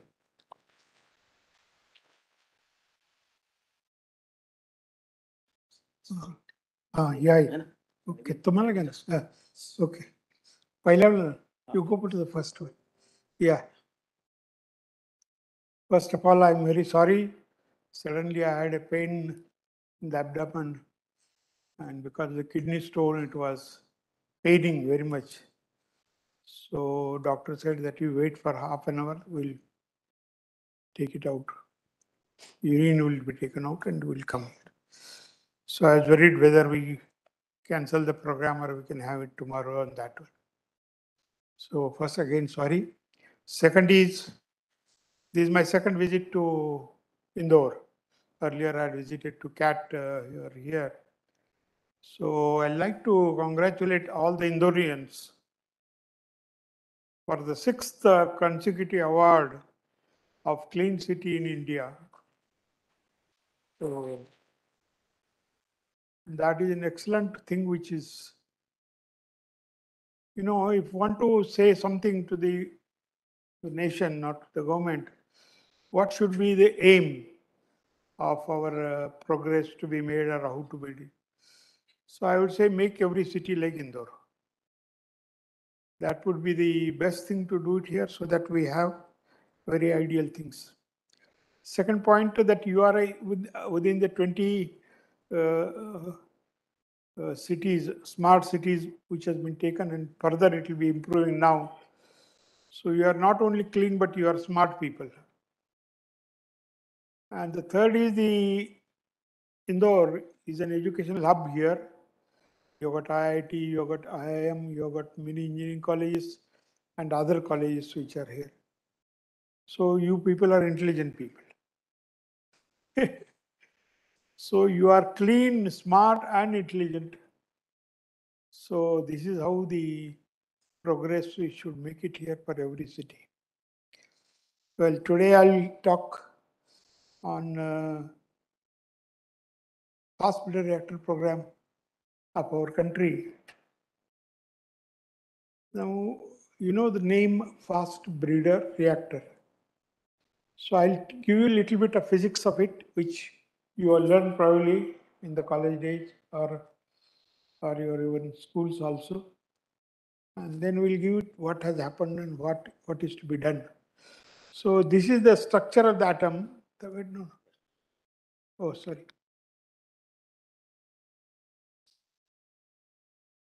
This is the structure of the atom, which you know that in the center there is a nucleus which contains neutrons and protons. And surrounding that are the electrons which move. So this is, every atom consists like this one, except in hydrogen where there is no neutron there, only one proton and one electron which is there on that. So this is how the structure of the other thing is, that first one is hydrogen, second one is helium, 2 protons, 2 neutrons, then lithium, and then what we have got the heaviest element which is available in the nature is uranium, which has got 92 protons. 235 minus 92 will be the number of neutrons, and 92 electrons will be moving around the core. So it becomes a very complex structure which is of that. Now what happens is, as the atom becomes heavier and heavier and heavier, it becomes unstable. We cannot have anything in the nature heavier than uranium. So this is the heaviest element which is there. And this uranium, after that one, is just, and then in the uranium, there are 2 isotopes. We go. Yeah. No, this is just hydrogen atom, helium atom, and uranium atom. How the schematically this is shown there. Now, uranium contains 2 isotopes. One is uranium-235 and uranium-238. Now, 235 atom easily splits into 2 if we can hit with the neutron. And the other is uranium-238, which doesn't go undergo fission even if you hit with any low, particularly low energy neutrons, which is here. So these 2 isotopes, so 235 fissions, which is shown over here. Now this fission, what you call discovery was done in 1939 by the German scientist. And then the nuclear energy had gone into many, for peaceful purposes, for non-peaceful purposes, it had gone there. Now, when a neutron is hit there from external, sorry. Sir, I will do. No, You use.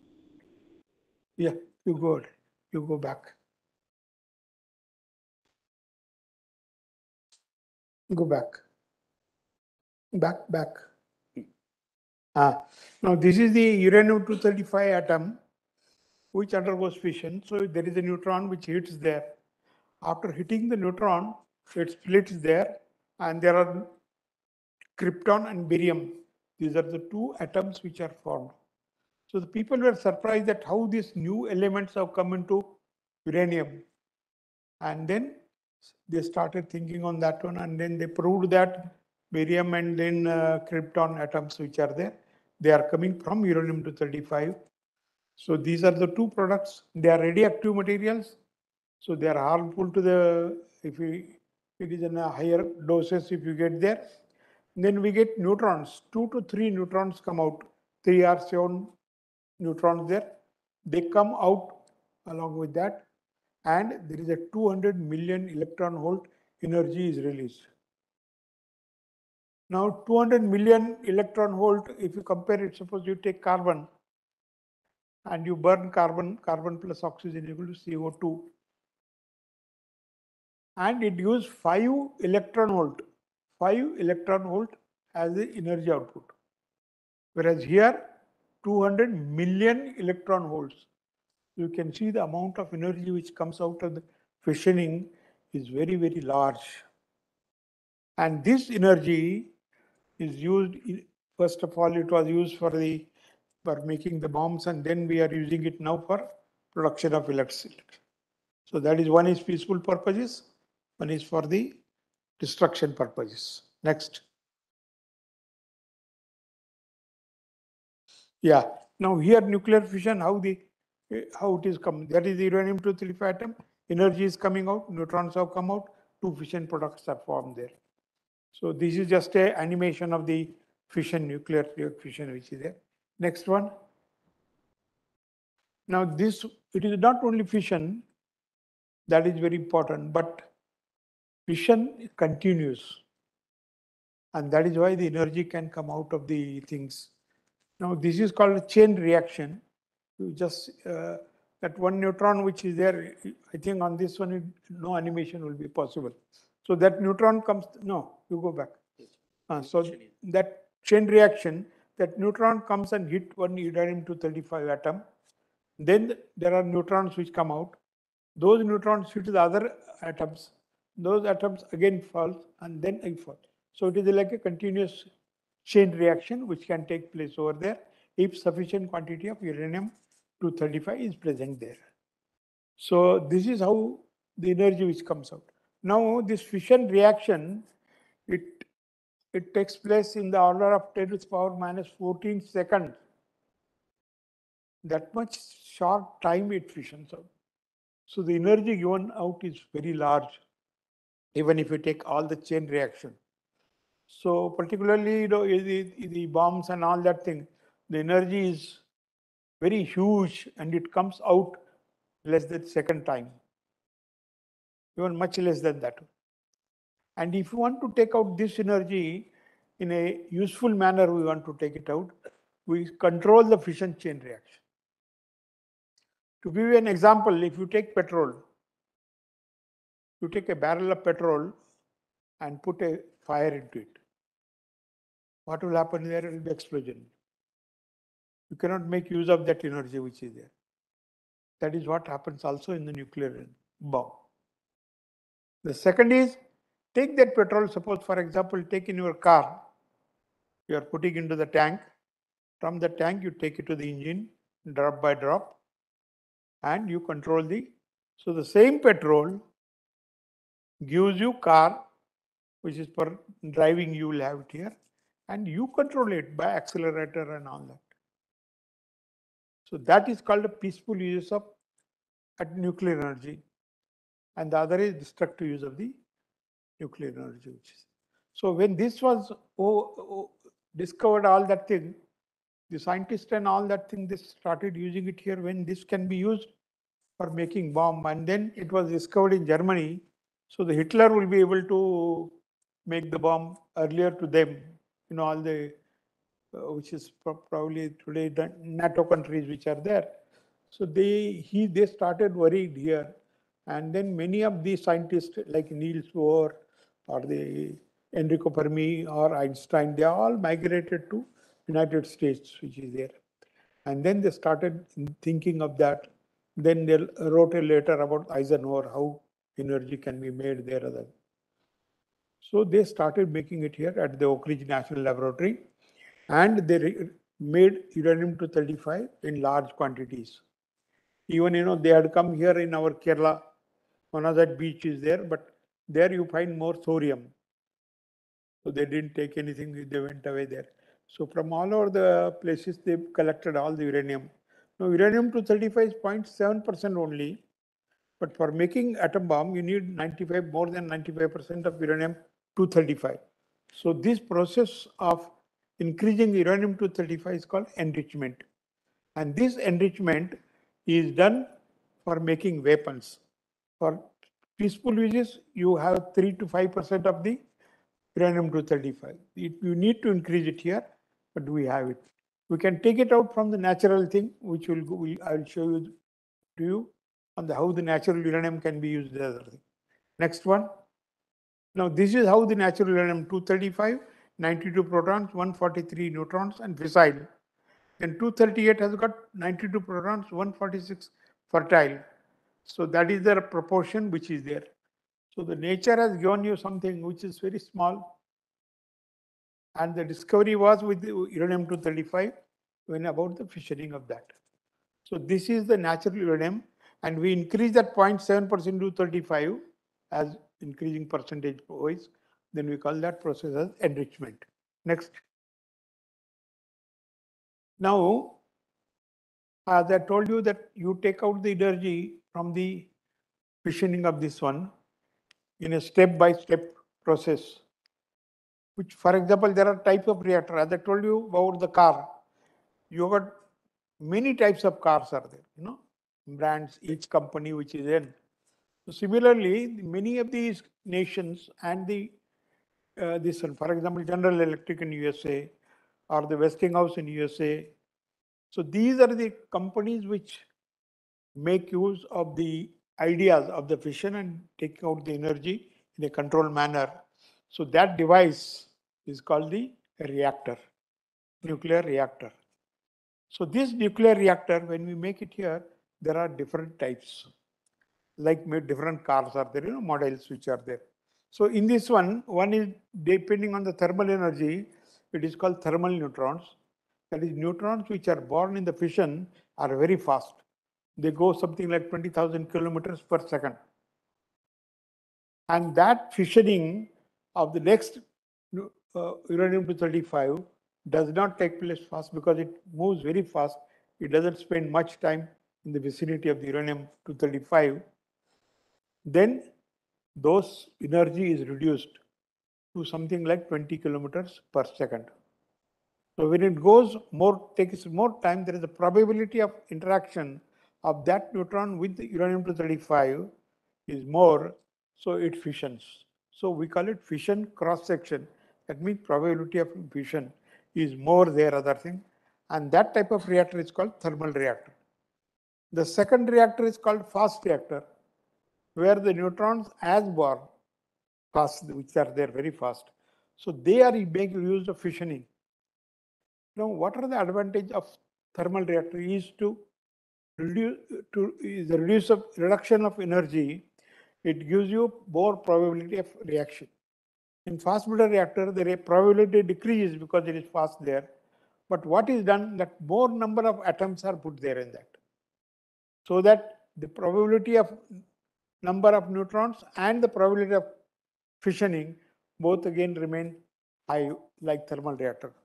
So in thermal reactors, we can use natural uranium as we are using it in the heavy water reactor, which will be explained.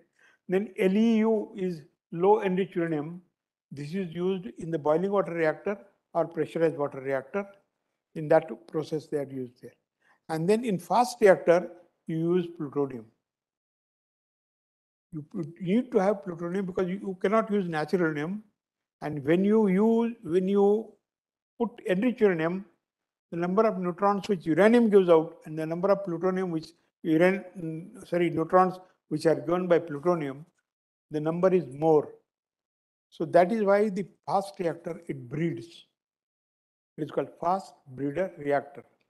So fission is caused by fission, and breeds means it generates more plutonium again and gives you electricity. So this is the beauty of the fast breeder reactor which is there given.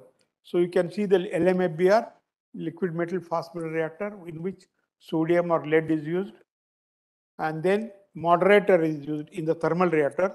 Either you use light water, heavy water, or graphite. Now the graphite reactors are no more used there because of Chernobyl type of accident. It is dangerous to have it. So graphite is gone there. It is light water and heavy water. These are two reactors which are in use now. And in fast breeder reactor, it is sodium cooled liquid metal fast breeder reactor. And Russians are using lead for their submarine reactors. Submarine. So there you can see thermal neutrons. R&D purposes, power process heat, plutonium production which is used, LEU, and propulsion ship, submarine, rocket, they can be used in addition to the reactor which is here. So this is how the whole spectrum of the which is there. So these like different types of cars which are there. We got different types of reactors. Next. Now in fast breeder reactor, fission is caused by neutrons with high energy. Due to the fast fission, more number of neutrons are released in the fission. For example, 2.92 against 2.5 in thermal reactor. So that 0.4 is an extra number of neutrons, which is absorbed again in plutonium. So it gives you breeding. And then all the nuclear reactions have low probability. As I told you, sigma is the probability, sigma of fission, absorption, scattering, inelastic scattering of 2 orders of magnitude lower in the fast breeder reactor, which is here. Next. Now this is just a neutron energy which is go. The number of neutrons which are released out is given out there. But you see at 2, when 2 neutrons are given, one goes for next fission and one remains you for breeding. So they reduce that absorption of that neutron so that you get more number of plutonium which is here. So you see over in thermal reactor, it is just a 2. So if you take absorption, all that thing is there, and you go to the fast neutrons, for example, 10 to the power 6 or 10 to the power 7, you see the number of neutrons are the order of 3 to 5, 3 to 4. And those extra neutrons are used for absorption uranium-238, and it breeds. Next. This is just go ahead. Go ahead. Next. Yeah. Now you see here what happens. I'll give you an example. If a couple has got 2 children or less than 2 children, then the population will decrease. But if the number of children are more than 2, then they breed. That population goes on increasing. So in a similar fashion over here, what is plotted here is the breeding ratio or the conversion ratio. And on the top side, you got fuel utilization. That is, suppose, for example, uranium-235, we have got 0.7%, uranium-238 is there. So the 238 and 235, how much percentage we use it, that fraction expressed in percentage is called the fuel utilization factor. Now you see over here, the moment you touch 1, the breeding ratio is 1. After subtracting 1 for the fission 1, you see the utilization factor goes up very high. And it goes up, and total today, as today's technology, it is something like 80%, 80 times uranium-235 is used for production of electricity. So the use of breeding is done in increasing the capacity of the uranium-38. So most of the natural uranium which was there, we use it here for production purposes. And you see there that the vertical side, two horizontal lines are shown there. There the burn up, that means how much energy you take it out. The more the energy you take it out, the more utilization you will do it here. So that is how they are. And today the technology has been gone there. It goes up to 90% of the uranium which goes there. And you see on the conversion ratio side, you got the light water reactor, then you got heavy water reactor, and then you got the gas reactor, high temperature gas cooled. You see they are less than 1. When less than 1, utilization is not good. So that uranium utilization you see 0.5 to 0.8, 0.9 maximum. So it is called a converter reactor. And if you use that only, you will go on decreasing the amount of material fission which undergoes. So it is not a breeder reactor. And if it is the moment it goes 1 and slightly higher because some losses takes place in the process, we get it very high energy. So this is the diagrammically shown utilization of uranium as a function of conversion or breeding ratio. So you must aim in the reactor something like 1.1 or 1.05. Then beyond that is all you get energy. So the utilization of uranium-235 becomes very high. Next. You see now what is shown over here is without fast reactor. The top disk is without this one, which has got coal in the world. If all that coal is burned there, you get billion tons of oil equivalent. All the energies are converted into oil equivalent. And you see that uranium-233 which is there, that is if you use it in thermal reactors, only you get 33 billion tons of oil equivalent which is there. Then you got gas 126 and then you got oil 138. So you can see coal is higher than gas and oil are similar, and uranium-233 is very small quantity of. So the nuclear energy will be just a passing phase. You cannot use it for very, very long time. And if you want to use it here, you have. Now you see that same amount of uranium. When we convert uranium-238 to plutonium, we get the energy below is with fast breeder reactor 2000 figure. So that much is the energy. From 33 it goes to 2000. So it is an enormous amount of energy which comes out. And and you see the gas, oil and coal.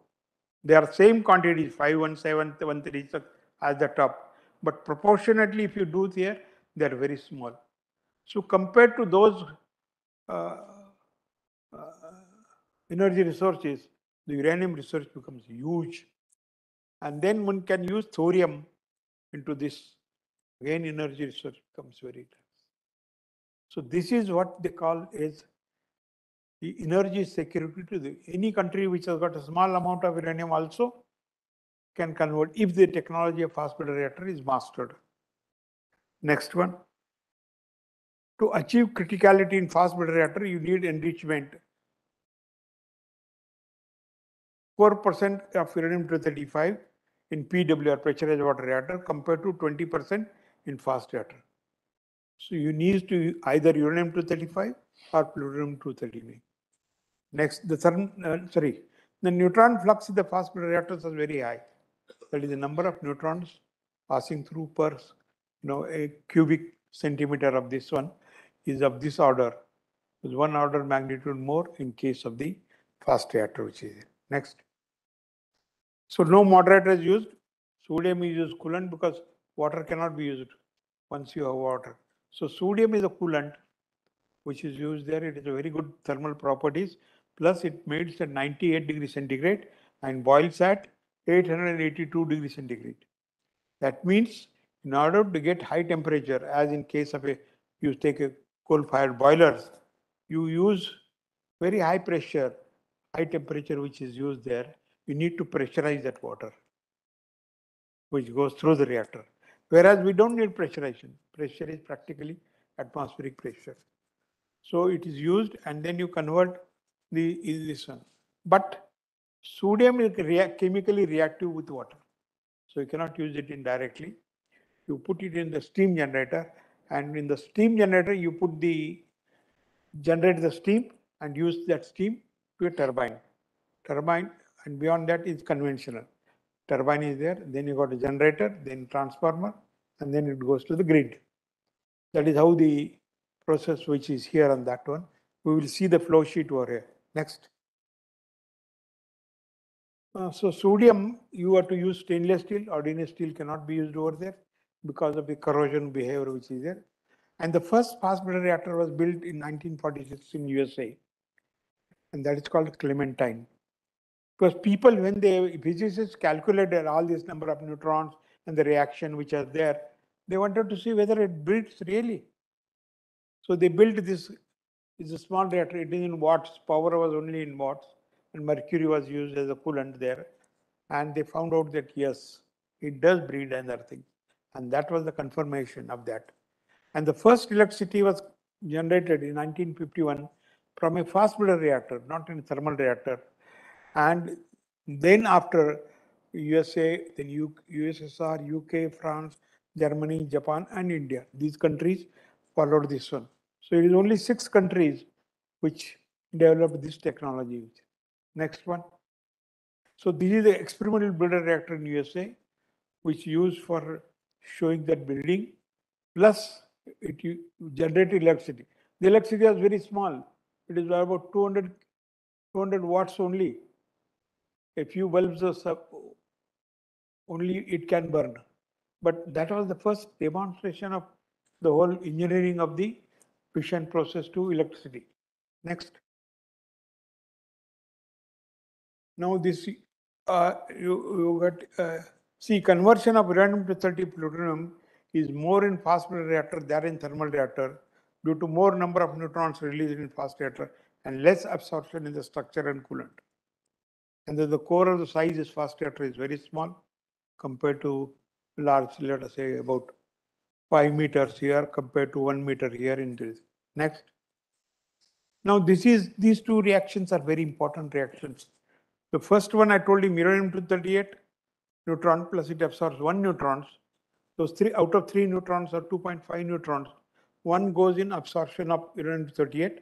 Uranium-238 becomes uranium-239. And uranium-239 is not fissionable. And its half-life is only 23.5 minutes.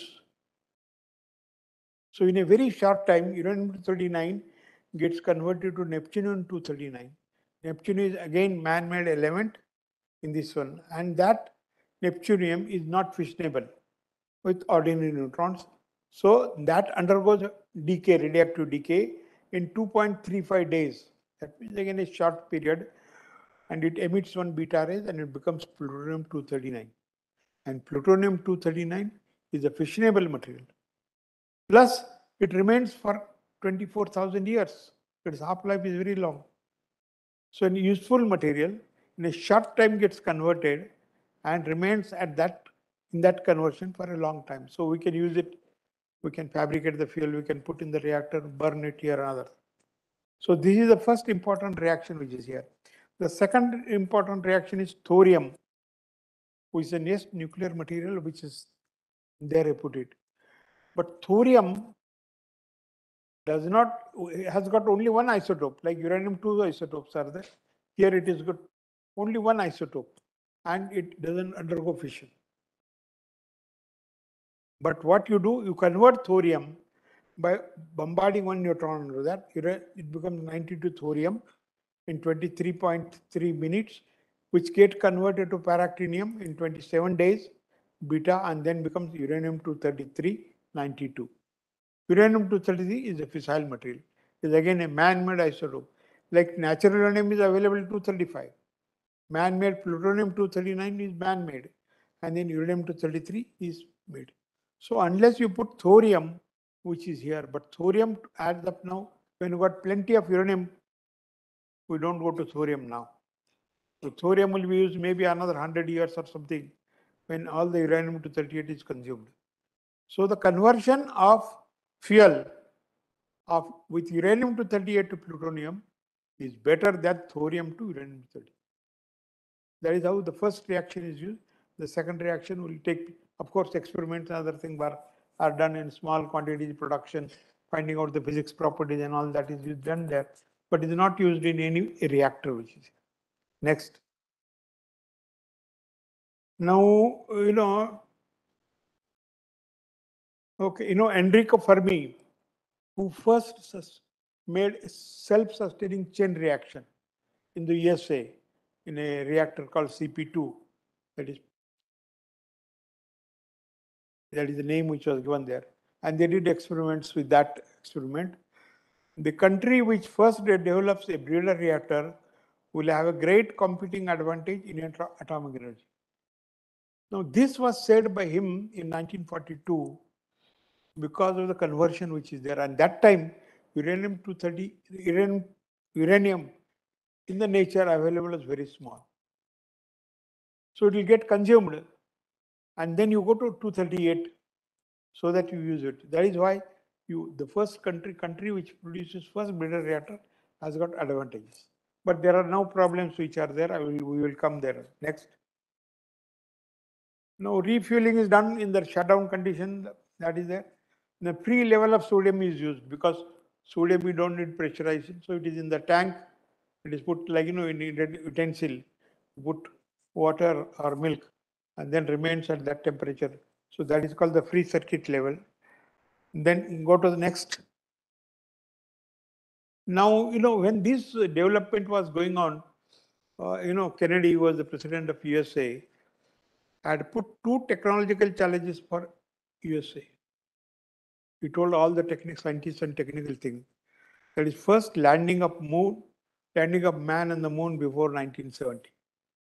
And this happened, in 1969, July, Neil Armstrong landed onto that.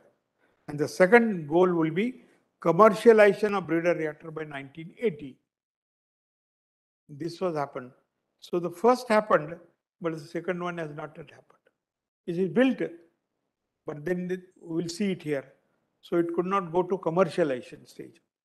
Now, in spite of early stuff R&D on FBR, the commercialization is delayed due to following.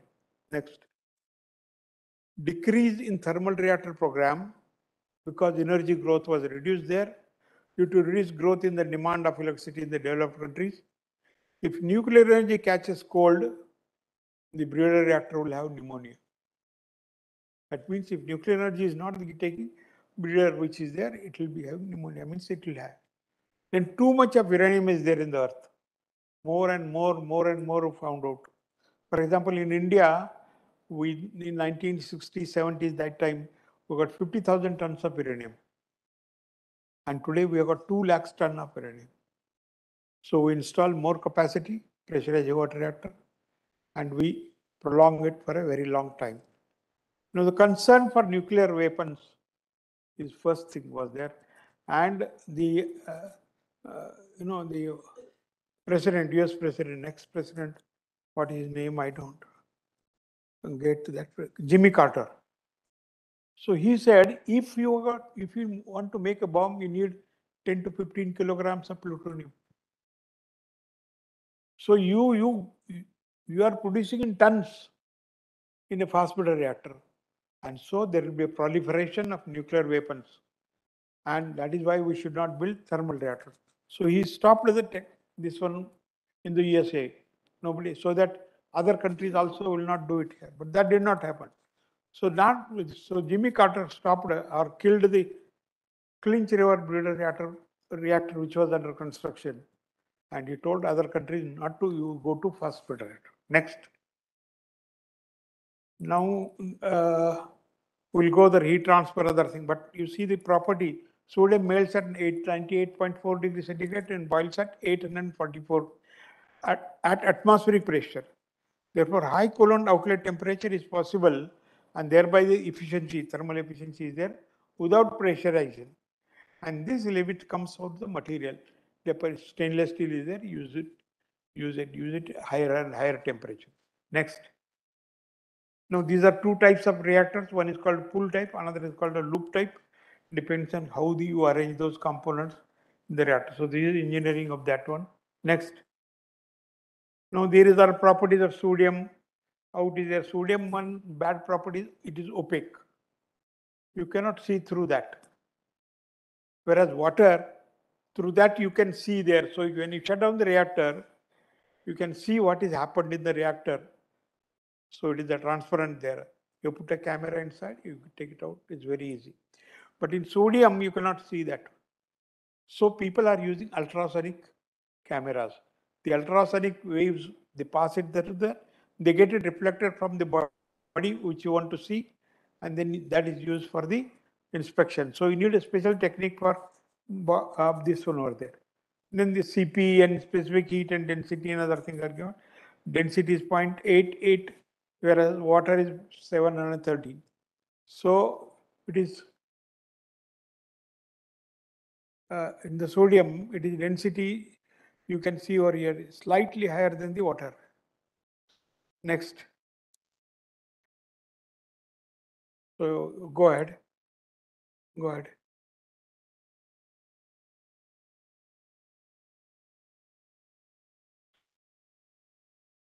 Now you just go back one. Now fast breeder reactors are more complex. First you need a primary circuit, then a secondary circuit, then steam generator. And then you go to generation of steam and then turbine. So beyond steam generator, both things are same. But in fast breeder reactor, you get higher temperature. So the efficiency is higher, but about 40% compared to about 32% in the thermal reactors. Now, very high fuel burn up is possible. That means you burn it. When you put in the reactor, you take it out after say 1 year, 2 years, 3 years. So this is called a burn up. So this burn up is very high in the fast breeder reactor. You know, if you take the 60 gigawatts was there compared to pressurized water 7 reactor. And this reduces the fuel cycle cost. Next. Then the capital cost of the fast reactor is more because you got primary circuit, you got secondary circuit, then you have to use sodium and stainless steel also. So these are the figures which are coming there. BN 600 in Russia 1.6 times. Super Phoenix 1200 megawatt, which was built reactor, the cost was 2.2. Monju reactor, which was built by Japanese, cost was 6 times higher. So and BN 600 is construction now, and it was 1.2 there. So you have brought down. So the people have said, unless you reduce the cost of energy, you cannot use that type of energy resource, which is here on that. Now, this is fast breeder test reactor at Kalpakkam. We got the primary circuit, vessel, then we got the intermediate heat exchanger, you got sodium pump, then that yellow one is the secondary sodium. We use secondary sodium, it's pump and steam generator. And in the steam, that steam is generated at 480 degrees, 125 bar pressure. And then it goes to the turbine, then it goes to the condenser, and then again through that circuit it comes back. Either you have got a cooling tower or once through, and then the generated electricity goes through to the grid. So this is schematically flow sheet of the fast breeder reactor. Next. Now the main characteristics are FBTR, which we are now running 40 megawatt, 13 megawatt electrical. Many of the countries, they don't produce electricity, but we have said that we'll get experience of steam generator and everything. So we have added a turbine, so 30, this one loop is there. The number of primary and sodium are loops are 2. The fuel which is used in FBTR is again unique fuel because France was supposed to give us enrichuranium. And in 1974, when we made the peaceful nuclear energy explosion, you know, they said, no, you are going for non-peaceful purposes, we will not give you. So we had a problem, construction was going on and there was no fuel. Then we said, okay, what is the fuel which is available to us? So from thermal reactors, we get plutonium, and with that plutonium, we can use it in the fast breeder reactor. And the composition which is stable is called carbide of plutonium and uranium. And that fuel, we use it into the reactor. And that is a unique thing. So far, nobody has used that one. And that we were forced to do that. And in 1985, when this BTR became critical, we have used that fuel. And today, very fortunate for us, it is behaving excellently, which is here going on. Next, these are the various components which are being made for the fast breeder reactor: sodium pump, reactor vessel, rotating plugs, and other. Now, FBTR operation, which is here now, you can see the sodium pumps, which are very critical component, like heart in our body, which are used 1,35,000 without being taken out. That is the beauty of the sodium pumps. And today it has gone, this is the old figure, 2,50,000 hours it is running without being taken out of this. Of course, motor and other thing we do repair other thing, but we don't have. Sodium purity is very easily maintained at 105 degrees centigrade. Plugging temperature which is there, which is about 1 to 2 ppm parts per million of oxygen is there into that. And oxygen, we have to control it for reducing the corrosion of the stainless steel. Now, this is the next reactor which we have got, PFBR flow sheet. This is a pool type reactor. This Kalpakam we designed. The earlier on FBTR, we had a collaboration with France, Dr. Vikram Sarabhai, and then he made the collaboration, so we built that. But construction was done in India, operation is being done by Indians and other. And this reactor which is here, you can see, there is a primary circuit, there is a secondary circuit, sodium, then there is steam water circuit, again turbine, and it goes into that. So that portion remains same schematically for other next reactor. Now the cost reduction, there are various methods of cost reduction. I will not go into the details of that one. How you can reduce the cost, which all that thing that is shown over there. So what we did, primary circuit, 4 pumps were there. We made 2 bigger size, heat exchanger 8 to 4, secondary circuit 4 loops we got, and you see the steam generator 36 to 8. So this was the trend after that cost which I told you, 2 times, 3 times cost was higher than. Next one. Next. Now the main characteristics of the PFBR, which is under construction at Kilpakkam, is 1250 megawatt thermal, 500 megawatt electrical, and it is a pool type sodium. But there we are using plutonium oxide, uranium oxide. The carbide fuel, though it has given us this one, is pyrophoric. Pyrophoric means if it comes in contact with air, it catches fire. So it is a dangerous in that sense. It's outside the reactor where in the fabrication shop, but it is dangerous here. So we have used for oxide fuel. Those are the diameter and component number of components. We design it for 40 years of life and still possible to go higher if you generate more data and other. This is how the primary circuit is there. You can see the yellow which is at 400 degrees centigrade. That sodium is pumped through the grid plate through the core, which is heated by fission, and we take it out. That red one you see, that is the hot sodium at 550 degrees centigrade. And this is how the sub-assemblies are arranged within hexagonal pattern around surrounding something. You can see over there, the red one which is here, then that is the zone 1 we call it, another one is zone, and then surrounding that is the blanket, that is uranium-238, we put it here. So the neutrons which are leaking out or electrons which are there, they get converted to have. And the black one which you see there, it is the control rods which are there. So we move the control rods up and down, and that is how with the electrical motor at the top, and that is how we control the chain reaction. Next, this is the sub-assembly, how it is there, how the pins are arranged into that one. Next, this is what happens in the fuel. If you see there inside, of course you cannot see that this is only schematically shown. The cladding, hexagonal cladding is surrounding. The red one is uranium, and the center is a hole which is formed there because of the temperature gradients. So it migrates, the fuel migrates into that one. So this is how the structure is. This is the control rod is there. Next. The components which are there were very complex in shape. You can see this inner vessel, this is the grid plate, sodium pipes which are there. Next. This is the support for the grid. These are the control rod mechanism. This is called a control plug, which is very complex component which is here. You see the bottom one, center one which is there. So many tubes they go through that. In that one we put thermocouples to measure the temperature of sodium which comes out of the core. Next one, this is called the rotating plugs which are here. Next. Now these are the two loops which are there. One side one loop, another one another loop. Earlier we had a 4 like this. This is the sodium pump, primary sodium pump. Next. This is the intermediate heat exchanger. This is the steam generator, one screw type steam generator. Water enters here and goes out as a steam. It is not like, circulation, drum type. This is the decay heat exchanger remove. Next. Go ahead. This is a fuel handling machine. Next. Next is another fuel handling machine. So these are the various reactions which take place with sodium. So we have to take care of it. And this is the PFBR schematic drawing which is there. Central portion you see the reactor.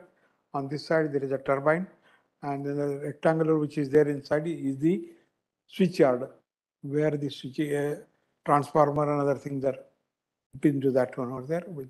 Next. Now these are the fast breeder reactors which are built so far, which is there: United States, USSR, United Kingdom, France, Germany, Japan, India, and last one is China, which is here now. Now you see here so many reactors USA has built. USSR has built more number of neutrons which are there. Reactors which are built. UK built only 2. France built only 3. And Germany, which is built there, but they operated only small reactor, the large one, they could not operate here because of the opposition. Their own public opposition was there, so it could not have it here. Japan. And then we have built one reactor now operation and one under commissioning stage. Now this is just a location on the globe where all the locations reactors are there. Next. Now this is in UK. This is called Dundre fast reactor. Next. This is their absolute reactor in Kadarash, which we use for collaboration, but they were giving the heat to the atmosphere, air, but we are using for production of electricity, which is next. This is the Enrico Fermi fast breeder reactor, which was built in the USA, and it was the first commercial reactor for production of electricity. This is the French reactor Phoenix. This was built. This is a 250 megawatt electric, which was next. This is the Joyo reactor in Japan, which is a small reactor, 100 megawatt thermal. Next. This is the BN600. It is operated now for 40 years. Very good, excellent reactor, which was operated fast breeder reactor, was this BN600. And this is the Kalpakkam fast breeder reactor, which you got. The central one is a dome inside which the reactor vessel is there. On this side, there is a turbine. On that time, experimental facilities are there to see the fuel behavior, how to behave. Next. Now, this is the Super Phoenix reactor built in France, because France had no natural resources of any kind. They don't have oil, they don't have gas, they don't have oil, gas, and then they don't have hydraulic projects.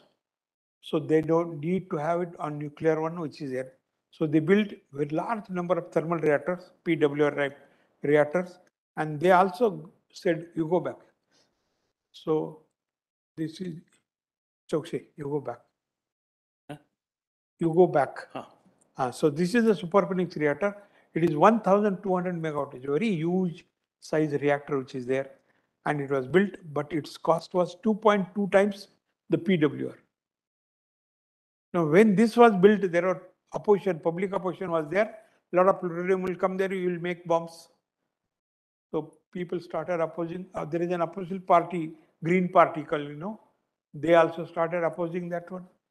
And then, because it is very costly, operation also will be very costly, so it is there. And public opposition, which was there. So this reactor, after about 7 years of operation, they discontinued. Huge cost, money was gone there, but they say we don't care on that. Next. Now this is the latest one. It is called China Experimental Reactor. It is a 65 megawatt thermal reactor, which was commissioned 2 years back, 2 or 3 years back. And this is how that function they made it here, reactor critical and all. Now this is BN 800. After BN 600, they built BN 800, where the cost has been reduced, and it is the best operating reactor in the world. So Russians made a progress one after the other thing, but they were very successful. Whereas other countries, they left the reactors. The French people lived, the German people lived, the UK people left it, Japanese have left now recently. So the fast breeder reactor, because of the political consideration, I had given it 2-3 reasons. They said, we don't want fast breeder reactors. Next. Next. Go to next state. Next. Now, in India, we are producing what are the resources we have got and how its growth has taken place. You see on this axis. So you see the fossil fuel, coal-fired power plant, we have built a large number because we have got large coal at that. So you see the growth was very fast there. But today we see that carbon dioxide, which is produced by the coal burning, is creating problems and climate change and all that thing. And nobody will like to have it, this type of fuel. Then you have got the renewables, solar, wind, hydro. These are there, but they are going out in that portion. You see the hydro is that one. The renewables is put it now. It has started increasing. So solar is going on very large scale now recently. And you see the nuclear one, which goes the yellow one, which is very, very low contribution it is making to the nation, which is there. Next one. See, this is how the nuclear reactor capacity in India, it grew like that one over there, which is very, very slow progress was there at that one. I'll come to the reasons. Next. Now you see here in October 22, how the contribution is coming there. So you see the black one is cold, then you got gas, diesel, hydro, wind, and nuclear you see where is very small, which is about 1.7%. Now this 1.5% of energy which we are producing now, that one is 70 years of our reactor. 70 years we are working till Atomic Energy Commission was established as a thing, but we had made. So we didn't have R&D base. Our industrial base was less. We were isolated from the world because we made bomb. And these reasons they separated out India. It is called apartheid. And so for this reason we have this. Now recently, what happened? Photovoltaic cells, they're used for production of electricity, and main use was there in the satellites. Because in the satellites you get it from the sun every time you get, every day you get the electricity from this per hour. So it was costly, but being an experimental thing or this one, they could afford that one. And then that technology is being now made into on the earth, which is here, so that we can use it here. So the solar photovoltaic. Okay, just 5 minutes will. Solar photovoltaic, now we are using it here because you see the cost from $76 per watt, it has come down, you see 0.3. So much of reduction of cost has taken place. That is why solar energy is beating this one. Next. Yeah. Now next we go there. Next. Is there and go. Over, no? Okay. Yeah.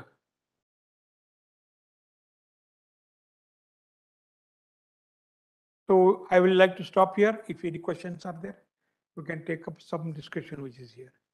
So I'd like to thank you for giving me an opportunity in the IIT Indore and IIT. And once again, sorry that I had to become suddenly ill. And I went to the hospital and then thank you. So, sir, thank you very much for giving your thought about the nuclear reactor. Yeah.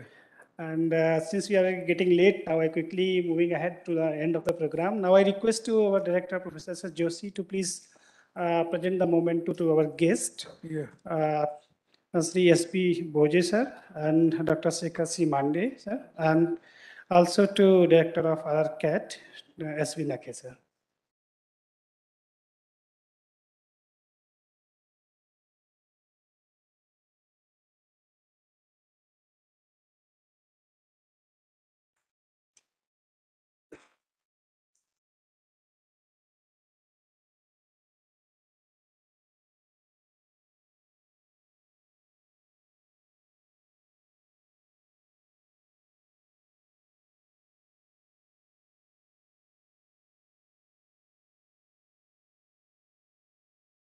Yeah. Huh?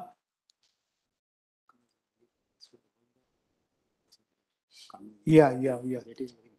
But I'll tell you. Yeah.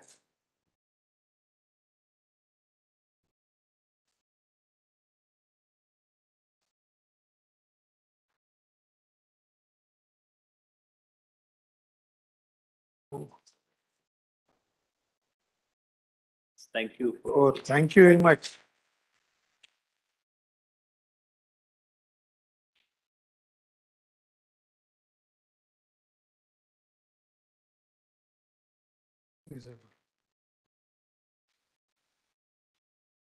Thank you.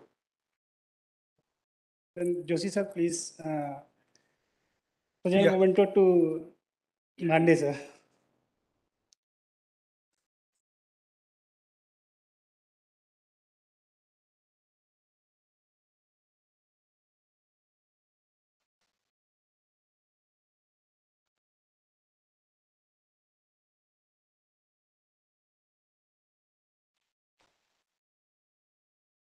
Another is that, sorry, I have taken a little more time in giving you the more details about that. And Kalpakam is the only place in the world where uranium-233, uranium-235 and plutonium, they are being burned into different type of reactors, which is there.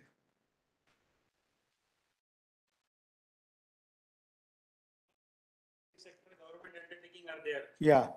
TCL have maps 1, map 2. Yeah. And So, PRC has got thank the you, Professor Joshi. Thank you, sir. And so at the end, I just quickly want to thank everyone, especially our guest, Professor. We have with guests like Professor Sri S.P. Boje sir and Dr. Shekhar C. Mande sir, and also like to thank Care Director Dr. S.B. Nakhe sir, and thank you Professor Joshi sir. So okay, so sorry, actually I request Prasanth ji to please present the memento to Professor Joshi.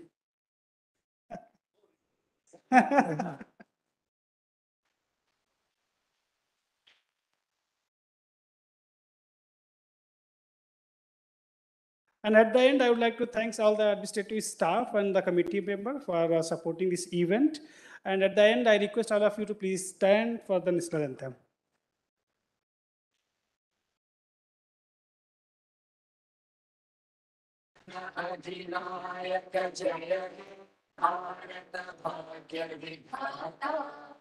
Punjab Sindh Gujarat Maratha Dravid Utkal Ganga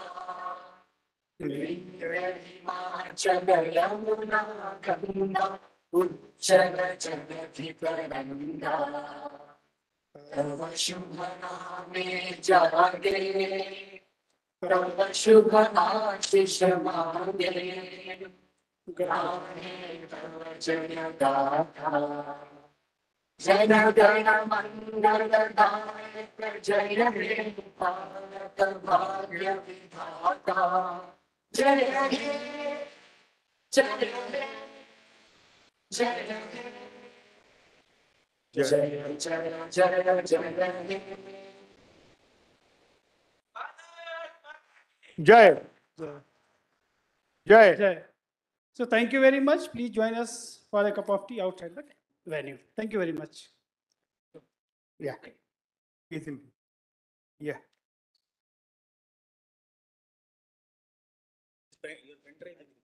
Ah.